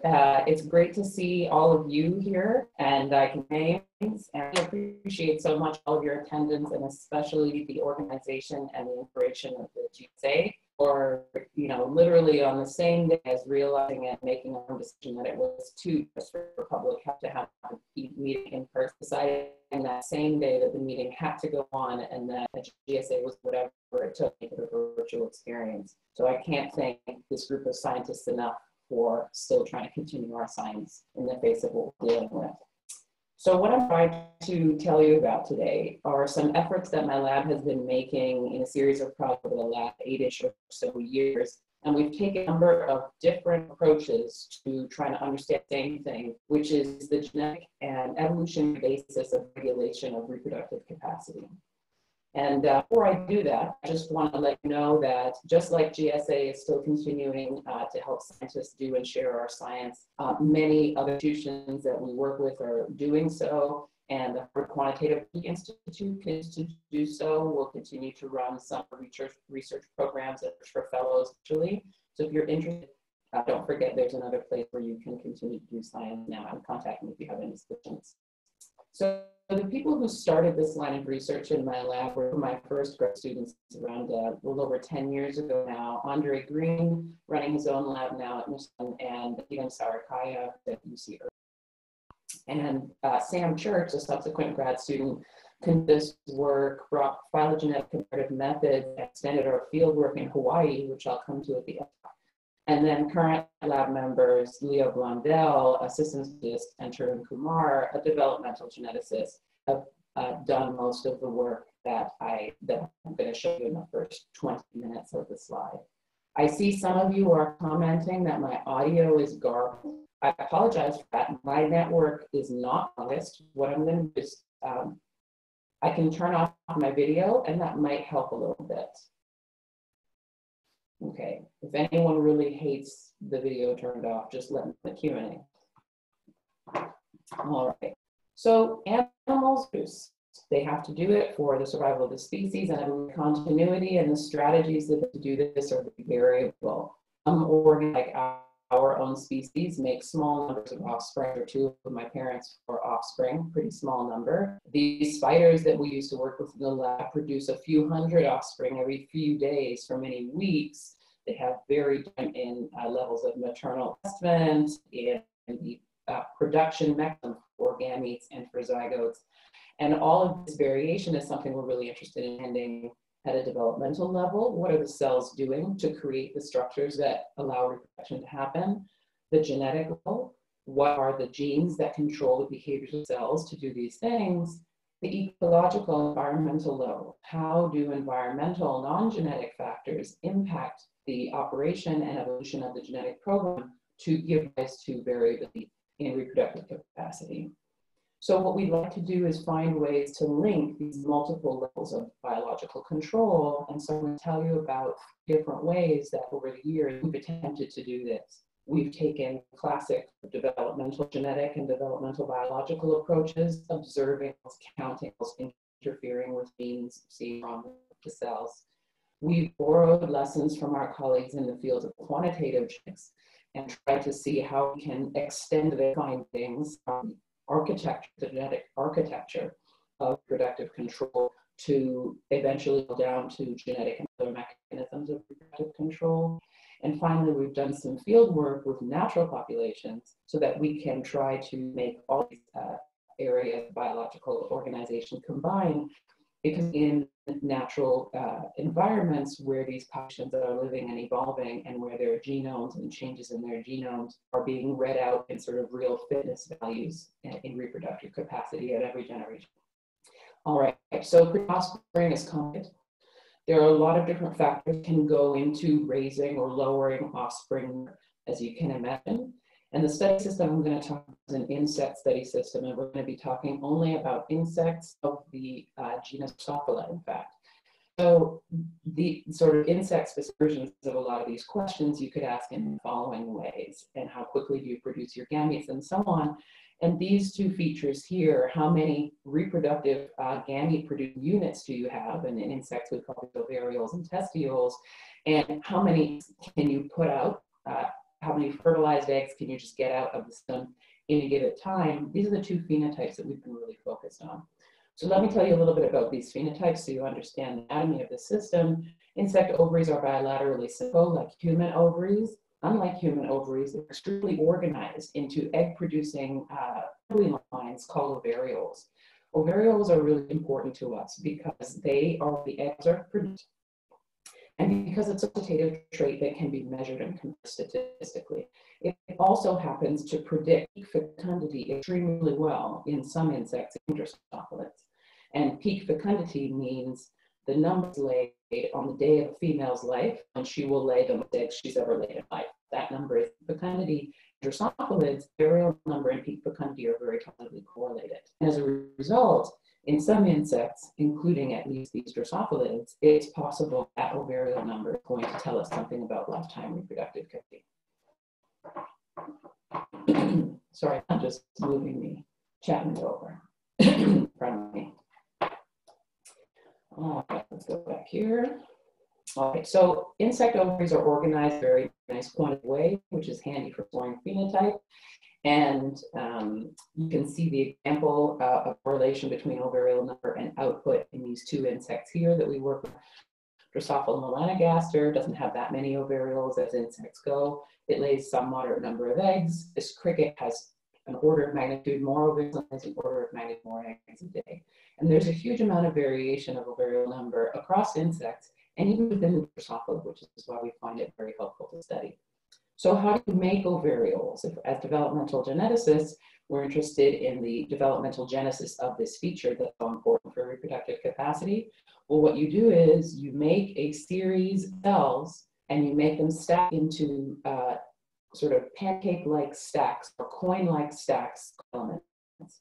Here, what we're showing is the developmental progression from the second, third, stage through to the pupal transition, and terminal filament cells, as we call them, to express specific genes, change their shapes, change their morphology. This is an important process because each one of these stacks is going to give rise to a terminal filament, and each one of these terminals gives rise to an ovariole. So to solve the question of how many ovarioles are made, what we want to solve is the question of how many terminals are made. See how that goes. All right, so let me tell you about the first of our approaches, this developmental genetics approach. What we did was we started with a candidate gene approach, making some educated guesses as genes that might be relevant, and then we use those as a springboard to do a series of modifier screens to find additional genes that might be interacting with those first candidates to regulate these features. So our candidate gene starting point was this signaling pathway called the Hippo pathway, which is cleared across all animals. And in all the animals, what it does is it tells cells whether or not they should be doing, so it controls cell proliferation among a number of things. When the Hippo pathway, which consists of a number of different signaling pathway members, is functioning normally, we have variable development in our species. What this means is you make a ovariole and you lay about a couple hundred eggs per 3 females per 5 days. And these are those phenotypes you've been scoring consistently. Now, if you abrogate Hippo signaling function, what you'll get is you will get too many cells of all kinds, including the need to make the ovarioles, and therefore you'll get too many ovarioles, and you'll end up laying eggs as well. So you'll have increased fecundity. And if we have a loss of condition of Yorkie, which is this downstream transcription factor that participates in signaling cascade, what you'll do is you'll get fewer cells of all kinds in terminal filaments. So you'll get fewer ovarioles and you'll lay fewer eggs as a consequence. Now, we realized after clarifying that the Hippo pathway was involved in ovariole number regulation was to show that Hippo loss of function condition, which is here we're calling it TJ Hippo RNAi. We used a specific tissue-specific driver called TJ Hippo function just in somatic cells in the ovary. What that does is increases the ovariole number, as you can see on the right, and you eggs laid on the left. And we can push that even further by further adding an RNAi dose of this. This laid the found for us to be able to do a modifier screen. So what we took our candidate and said we're going to enter into this modifier screen. And we did 3 screens. Our first screen was to see if knocking down the genes in the soma of the ovary gave us eggs. We did these mating counted up eggs. And then we took genes that had significantly affected egg laying, and we asked if they had also affected ovariole number, either in a knockdown condition on their own or in a knockdown condition that was dependent on a knocked background of Hippo RNAi.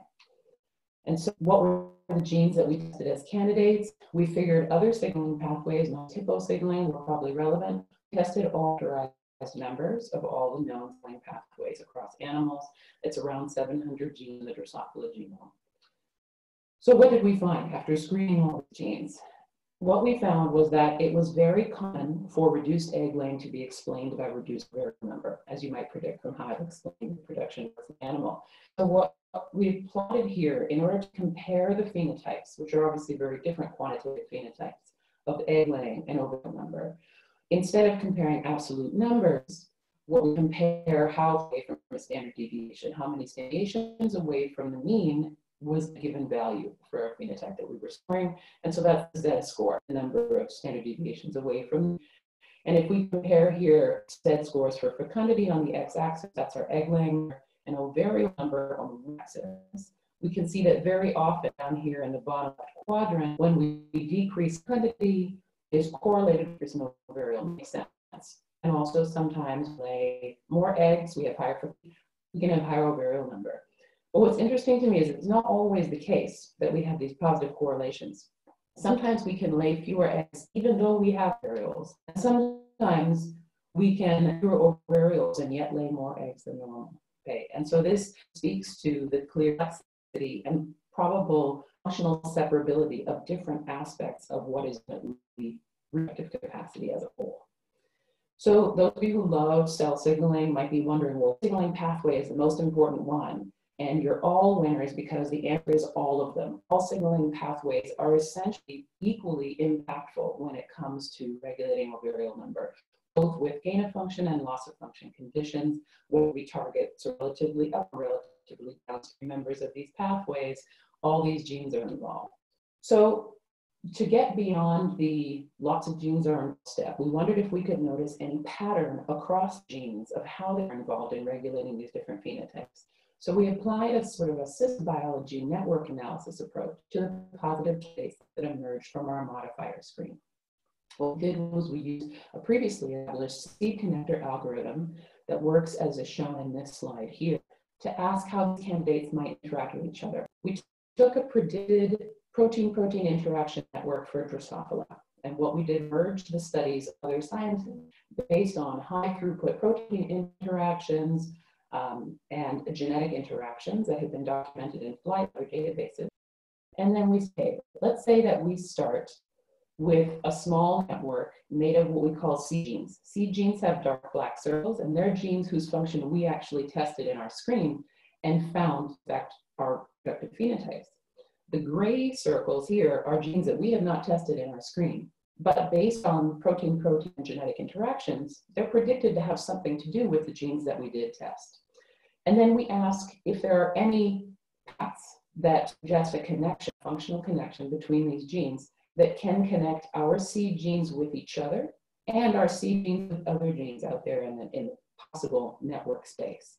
And what we do is we try to get an iterated set of steps, the most number of lines connecting the seed genes and the smallest number of lines that can connect them all. And sometimes what we can do in order to get them to be more connected with each other is to add these blue circles that we call connector genes. These are genes whose function we have tested yet, but based on the connection they have with genes we have tested, maybe they could also be involved in regulating these phenotypes. This is a hypothesis we're generating that then we will test. And so we go through this network creation in an iterative set of steps. And what we do is look for networks that have most numbers of connections between genes, and we want all of our seed genes to be connected. And what we found when we exercised was a very interesting set of interactions between the genes. They didn't form a massive, uniformly connected hairball. They formed tighter knit groups of genes with interactions that we have to test later, predicted interactions that might affect one phenotype, not the other, or in the case of the work I'm showing you here, predicted to affect all of the phenotypes that we looked at, egg laying, ovarial number, with or without hippo, knockdown, and ground. The size of symbols is telling you the size of the phenotypic effect, and the symbols is the effect was negative or positive on ovarial number or egg laying. All of the genes that are predicted to interact with each other somehow affect both egg laying and ovarial. And what's interesting to us are the genes that are triangles, because those are genes that we hadn't really tested, but that are predicted to have something to do with these phenotypes. We found that our genes could be clustered together in significantly tighter groups of predicted interaction that would each have specific phenotypes, again providing new hypotheses for specific genetic regulatory networks that might affect these different phenotypes. And finally, we asked if there was any sort of practice to using the systems biology network analysis on our list of genes from the screen by asking this network analysis if new genes that I wouldn't have thought of when I started the screen. And it turns out the answer is yes, enough of the time to be useful to us. So we took, for example, these connector genes that are predicted to be involved with genes we tested that we had tested originally. So we took these connector genes, all of them, and we asked by RNAi methods if they affected the phenotypes that they were predicted to based on who they were associated with in the network. And a lot of the time they did. So we could change their color from being blue, unknown, green, or red in many cases, in cases where the RNAi line to test. And the proportion of genes that we tested that actually affected our phenotypes in a significant way was high enough, again, to be useful to turn up another dozen or so novel candidates. And so here you can see that 3 different phenotypes, egg laying is EL, hippo-dependent egg laying, and hippo-dependent ovarial number, we can recover a positive hit rate. So we can correctly identify genes affecting these processes a lot of the time, actually even more of the time than found when we had started our original screen using all the signaling pathway genes. All right.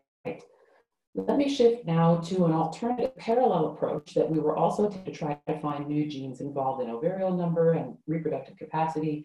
And this has to do with taking advantage of the work that our colleagues in quantitative genetics have been doing for many decades starting with the results predicted from their quantitative genetic analyses and asking if we subject those predicted candidates to functional testing, can we uncover yet more genes that might be interesting for us? Now we know that a variable number is quantitative. You've seen this. It's polygenic. Many genes, and as a result, like other polygenic quantitative traits, QTL analysis has been a useful way to study this for many scientists over decades. It's interesting to note that depending on the species and the strains involved in the analysis, it's not always the case that the same regions of the genome are predicted, though, to be involved in regulating these phenotypes or in explaining evolutionary variation between lineages and phenotypes. Trying to go from regions of the genome that are predicted to vary between evolutionary lineage in a way that explains the evolutionary variation in their traits. Going from that prediction, which is a statistical association, to causal involvement of specific genes is not trivial. It depends on all the things that one can't always control, including recombinant dynamics and the annotation and recombination status. So, and it's also not common, and it's challenged technically to perform systematic functional tests of all the genes that might be predicted in a given QTL region. What we did our best to try to gather genes that were predicted to be in regions of the genome where variability in genome sequence related with variability in that trait, or variable number in this case.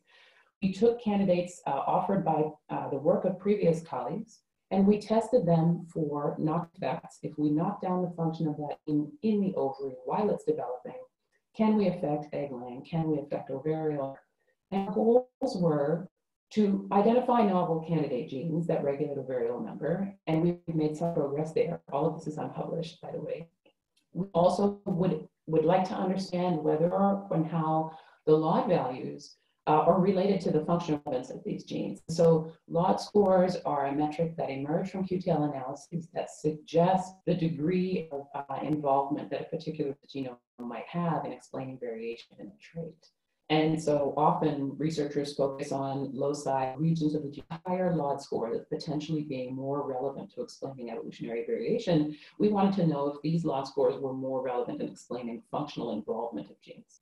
And finally, we wanted to see if we could use these steps to eventually understand interspecies variation of gene expression and function that might explain interspecies variation of variable number. So the procedure here is similar procedure for the first screen on the signaling candidates. What we did was to first do a score for egg laying, and then if we found unaffected egg laying, we took those genes and asked if ovarial number was also affected in these genes. And what we found that a little less than half the time, we could find that the genes predicted in these QTL regions to be involved were indeed involved in egg laying. That's our primary screen. And then if they were involved in egg laying, they went into the secondary screen. Most of the time, they were also involved in ovarial number, which was pretty exciting. So we got a very high hit rate of candidates from one screen to another, which was useful. And about 40% of all the genes that we tested that were predicted in these QTL loci are functionally related to ovarial number here, which is a great, it provides a lot of new testable hypotheses and mechanisms to work on in the future. And just for comparison, to remind you, in our candidate gene screen for the signaling pathways, we had a lesser hit rate. It was still around 20%, and a slightly higher hit rate in our predictive network approach. With respect to LOD scores, though, what was really interesting is that whether we picked up genes from the peaks of LOD scores, which is often we will focus our attention when we quantitative genetic studies, whether we focus our attention on these genes in peaks or genes from very low LOD regions, we still found in both types of regions very high incidences of involvement in our phenotype of interest. And in fact, they were very similar to each other. And that was true for both of the phenotypes that we scored, both egg laying and ovarial number. So this was exciting to know as well, because it means that as functional developmental geneticists, we need not restrict our attention when we look at the QTL analyses done in the future to those very high LOD score regions. Actually, the entire QTL could be very interesting to look at. Finally, I'll know before the section that we did these screens with two different tissue-specific drivers. Both of them drive expression in the soma, so not the germ cells, but the soma of the ovary while it's developing.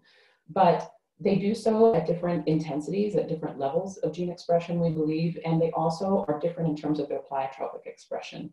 And we did this to sort of robust control in some sense for the feedback we were getting. And what was compare the results if we drove it in the soma with method 1 or method 2, and methods 1 and 4 called C587 and BAP2, did we get the same results? Qualitatively, we did almost every time, but we did get quantitative effects. Some of the genes had some of the drivers had stronger effects on ovarial number than this. And what this representation of the data here, so excuse me, we're sort of going across, the genes are not in any specific order, they're in order that they appear on the chromosomes of Drosophila on the x-axis. And the y-axis is showing us how different was ovarial number in these knockdown conditions from our controls. And the difference is positive, we increased ovarial number; above 0 or negative, we decreased ovarial number. And two favorite candidates that we or other people could explore that might reveal new genetic mechanisms involved in ovarial and haven't been looked at before are revealed by these genes. So this gene here caused us the largest increase in number when we knocked it down in the somatic gonad. It encodes for DARP with it, which is a component of the apoptosome. And the role of apoptosis and apoptotic cell death in ovarial determination has not been explored well to our knowledge. So this could be a key element of the developmental mechanism that we could explore in the future. And then here we got a phenotype that we'd seen before, which was really mind-blowing. These animals have no ovarioles at all. And I have an idea that might explain why this is the case, that I'll explain at the end if I have time or if I'm interested. And the gene whose knockdown induces this type of phenotype is called COY, and it's a glycogen that's important to take junctions. And so again, you know, you can direct message me if you want to hear my hot on how that might be, but that was a new fun. All right, so in the last few minutes, I want to tell you about our initial attempts to link what we've learned in the lab about what the cell behaviors and what sorts of gene regulatory operations might be important to control ovarial number. We want to see if we can link those to ecological factors. We want to ask if these mechanisms that we determine in the laboratory are even relevant in natural populations or not. So what we do is we go to the field, we collect eyes from natural populations, we bring them back to the lab, and we analyze their various reproductive phenotypes in a phylogenetic framework. So the genus Drosophila, I'd mentioned earlier that there's a lot of variation of ovarial number, a couple orders of magnitude. And here is a limited phylogenetic tree showing you the Drosophilids whose genomes were long ago sequenced and made publicly available with how many ovarioles they have per cell. And there's some variation, you know, the lowest is Shelia, about 16, and then you can sort of double that and go a little bit more in some of the other flies. We went to Hawaii to study this problem, not for the reasons you might think, but because the variation in Hawaiian ovarial number is much greater than that of all of the rest of the Drosophilids combined. We can find Hawaiian Drosophilids few as just 1 or 2 ovarioles, and you can find Hawaiian Drosophilids that have as many as almost 100 ovarioles. All right, so we can use this system, we hope, as a natural population system to ask the molecular and genetic basis of evolutionary variation in ovarial number, and we can ask how and whether the mechanisms that we find operating in the lab are relevant to natural populations. We know from longstanding work of in the field that these flies have evolved specialized habitats. They don't just live anywhere, they're evolved to live only on specific plants native to Hawaii.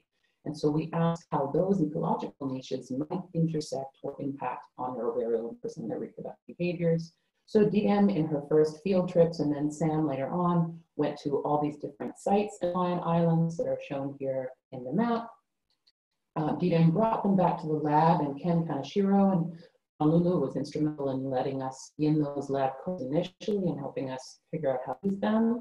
And as much as possible, we then analyzed these larvae in the wild and looked at their different phenotypes, ovarial number, egg laying, and so on in a phylogenetic context. And so what you're seeing here, the details of this phylogeny are not that important, but the key is to note that there is a sort of a correlation between where they live, which are the colored left, and how many ovarioles they have. And in general, the more specialized or usual or rare their substrates, like this blue box in flowers, a specific type of flower. This red box is spider cases. The fly will only lay eggs inside the spider egg case. The rare and the more specialized habitat in general, the fewer variables they tend to have.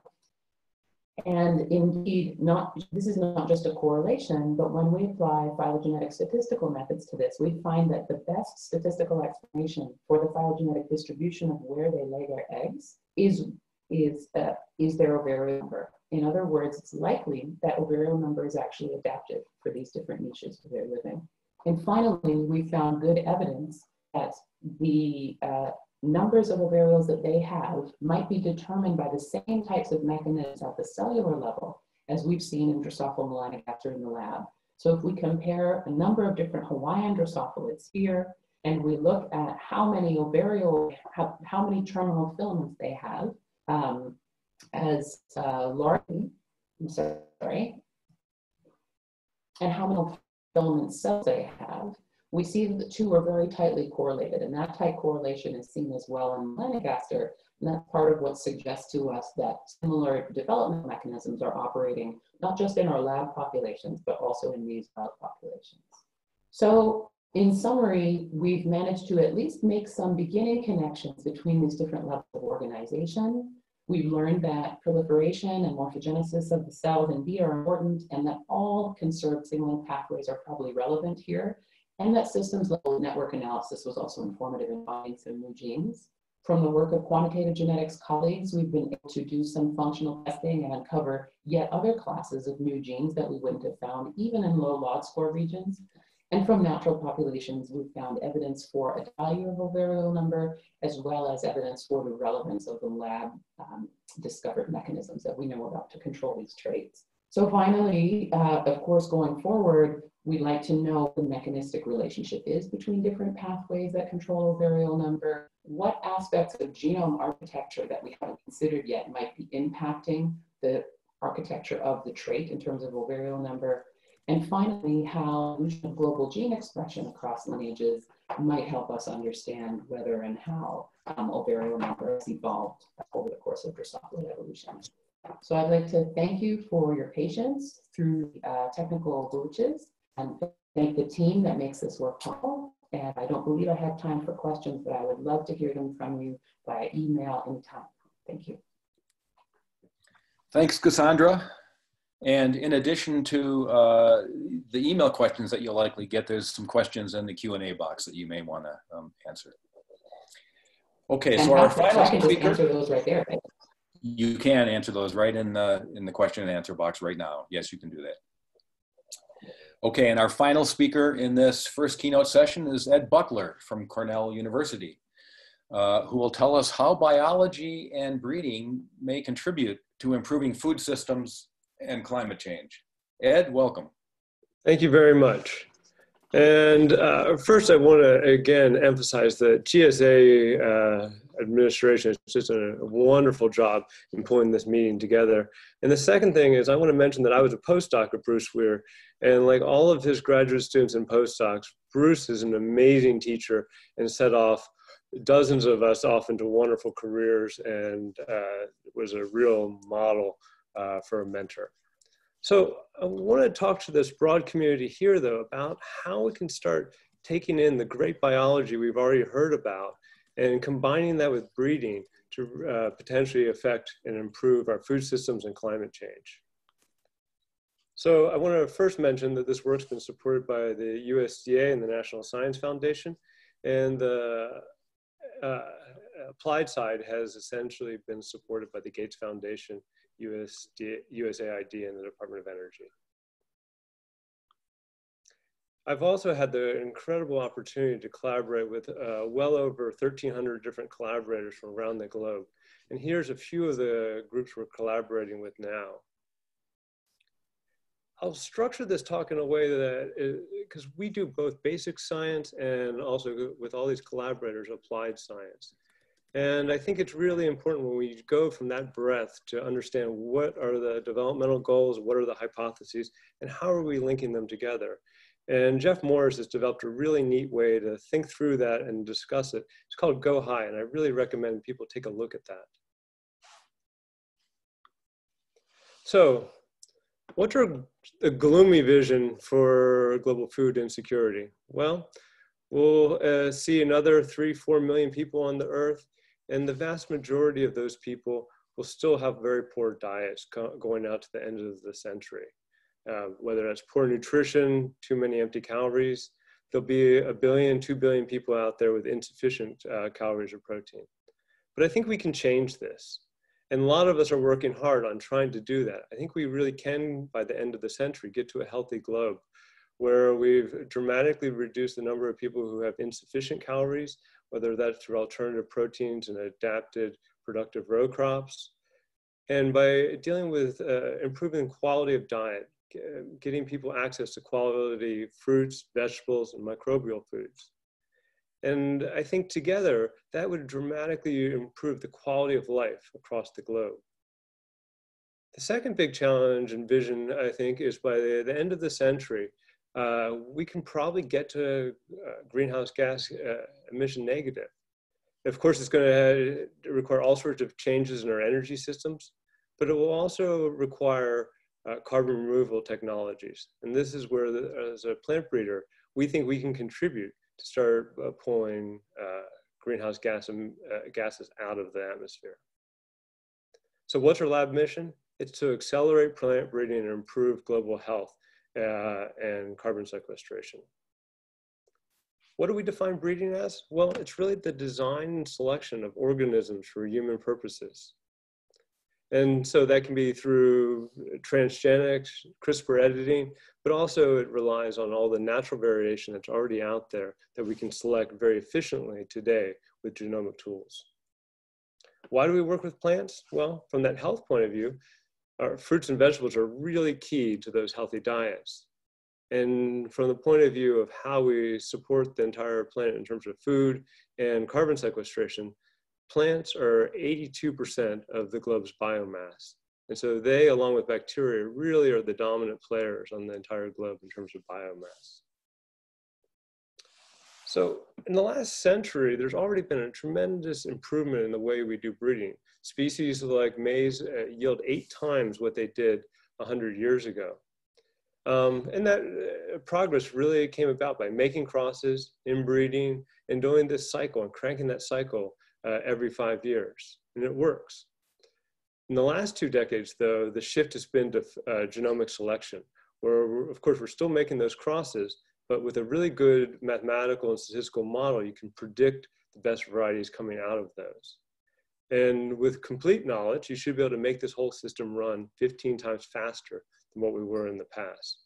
The question and what the rest of this talk is about is how good can we make this model? How fast can we go?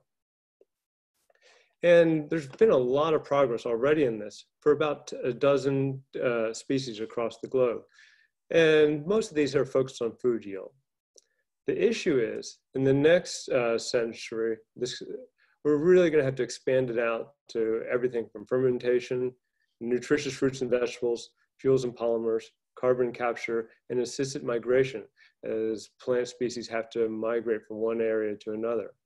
And so if you think about how many species that is, that means we need to get genomic selection and these types of approaches working for thousands of species. And that's a big shift from our focus just on a few species to get to actually work on thousands of species. Some of this is engineering and technical. It's getting the right information systems, the right genomic tools in the hands of a diverse array of breeders. In the USDA, we've started up a new initiative called Breeding Insight to do exactly that. Getting those tools out into the hands of a wide range of specialty breeders. But it also has a basic science element to it. And this is where we need to get genome-wide prediction to work in a broader range of cases. So genome-wide prediction already works quite well. If you're working in major crop species, where you may have anywhere from 1,000 to 1,000,000 observations to train your models on, the intrapopulation prediction accuracies can be quite high. The problem is when we try to take those models that were trained within one population and predict to the rest of the species. Perhaps sometimes the accuracy only drops by half, but sometimes it can drop to 0. If we're working on a smaller crop with fewer observations, our accuracy is going to be lower. And so the real question we're asking now is, how do we make these work better from one to another?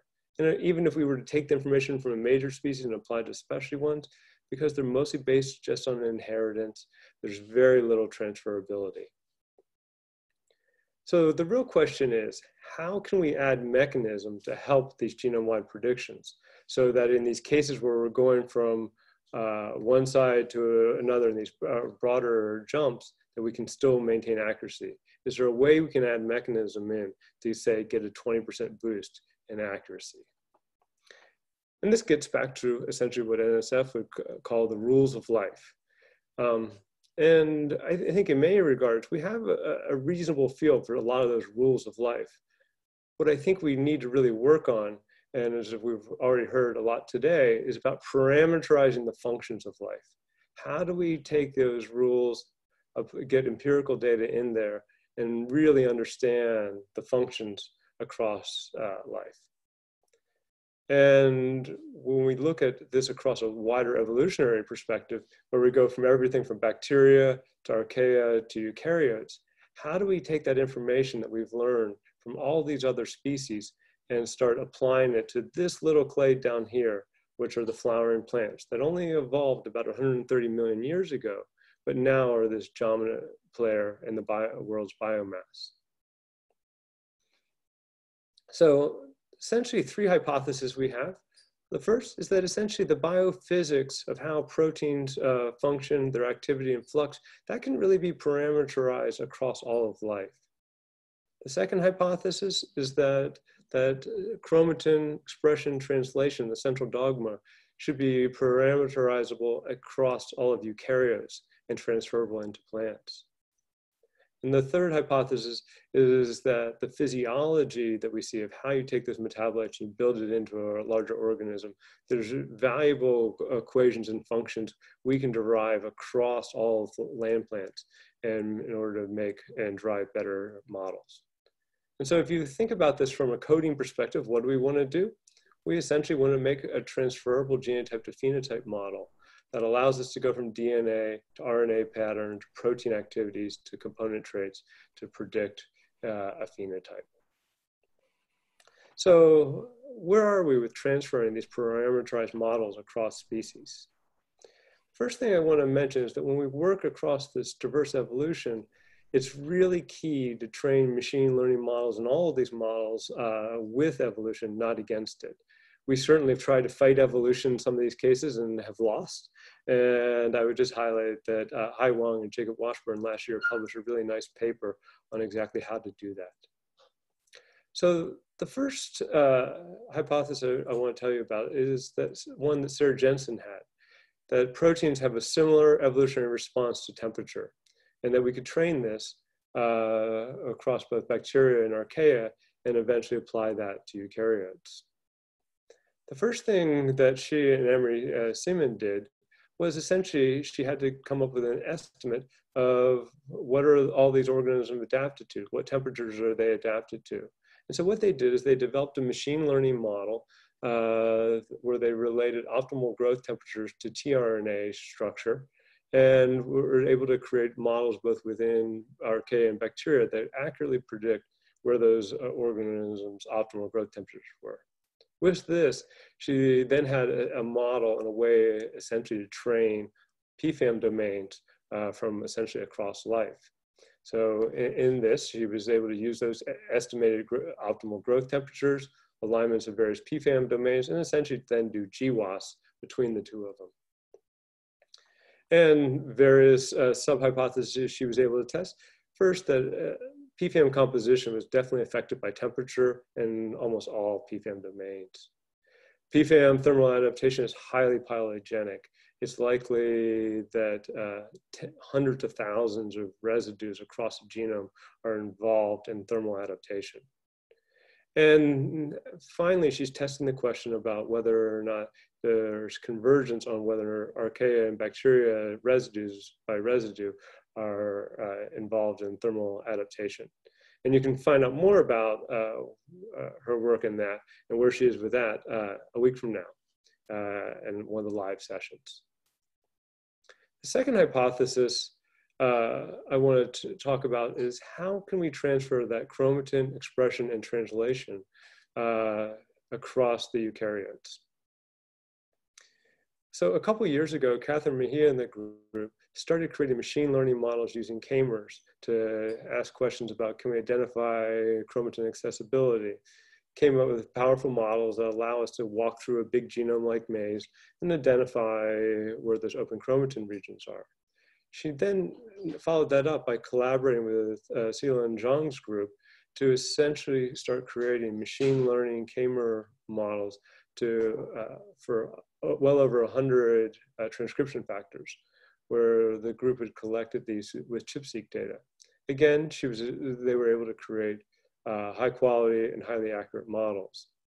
But then she wanted to use those models to get back to this question we have about the angiosperm gene regulatory grammar and whether or not it's shared.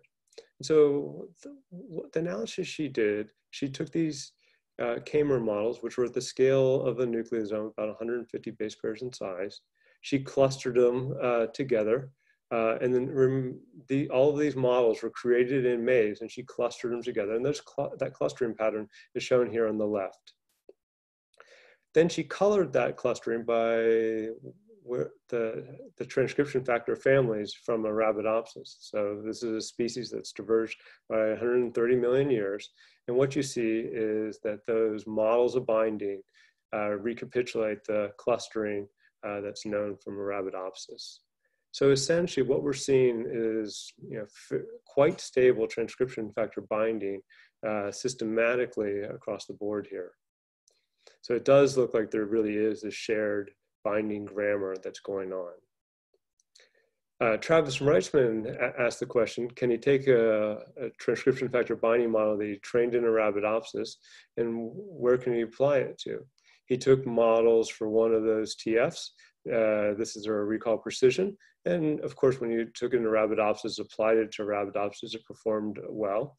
When he trained in Arabidopsis, applied it to maze, didn't do as well, certainly better than the baseline. But then he decided, let me see if I can start training it on both Arabidopsis and maze data, and then predict Arabidopsis, the held out Arabidopsis or maze data. And what he found was essentially, he was able to maintain equal precision when he had a model that was trained on both species. There was no loss by that generalization.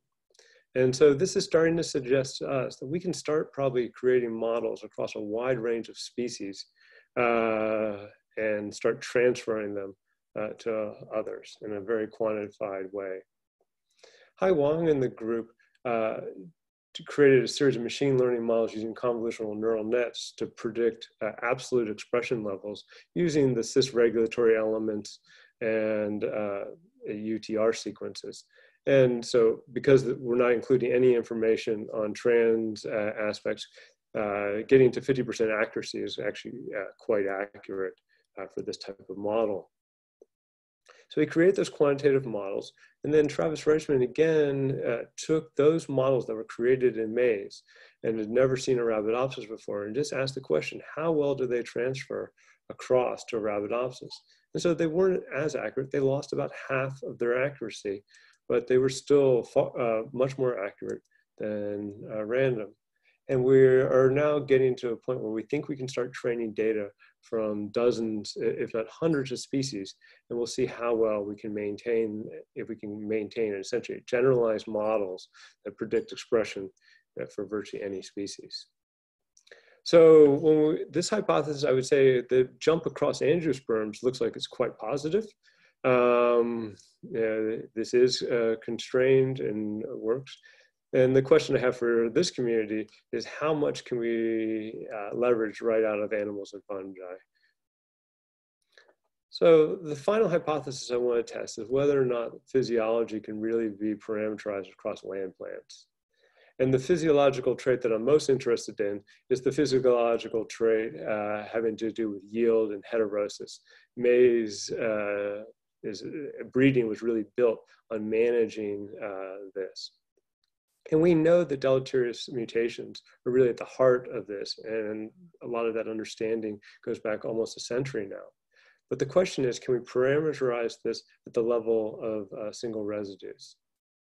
So the hypothesis, more specific hypothesis we're testing here is selection against functional loci, is it consistent across the angiosperms? We know there's going to be a lot of individual genes, individual cases where it's not consistent, but in bulk, is it consistent across the angiosperms? And so the prediction would be that then angiosperm conserved sites will predict segregating deleterious mutations. Eli Rogers-Melnick and the group a few years ago essentially lined up maize versus a wide range of other plant species, and he found about 10% of the genome was alignable and constrained. That constraint was then used to identify potentially putative deleterious mutations in a wide range of species. And essentially, these angiosperm deleterious mutations should be enriched in low recombination regions, according to population genetics, and he saw that in maize. Ramu Puna had the prediction that we would see an increase with vegetative propagation, and he tested that in cassava and saw that, yes, there was an increase in these deleterious mutations through vegetative propagation. And then finally, these putative deleterious mutations should explain field phenotypic variance. And we've seen that both in maize and sorghum, where they're sometimes explain up to half of the field variance. But we also wanted to say is, are we estimating these well enough that we can really increase our prediction accuracy? And Guillaume Ramstein has been asking this question. He used a very large population of biparental hybrids and tested it in a set of diverse hybrids. And for certain traits like plant type, really there was no difference between the two of them.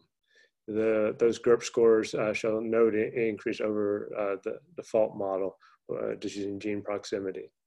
But in yield, there was an increase, a few percent. It was significant. And this is kind of the pattern we've been seeing elsewhere, that it helps. But sometimes in some species, it was very minimal, and a maximum about a 10% increase in accuracy. So what's the roadblock here? Well, maybe it's our testing. We have too much linkage disequilibrium to really see the effect.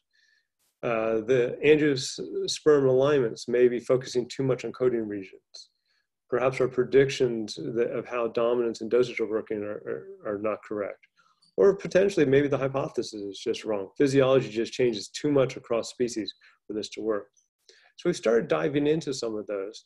And one of the first areas was a model that Jim Birchler has advocated for a number of years about how important dosage is.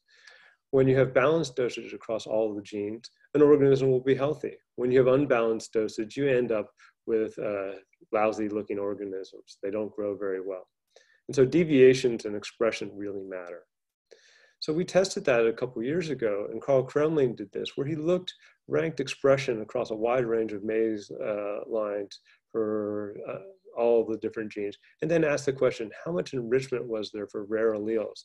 And what he saw was both at the lowest expression levels and the highest expression levels, there was an enrichment for these rare alleles. So it does look like extreme expression and potentially deleterious expression is enriched with these potential mutations.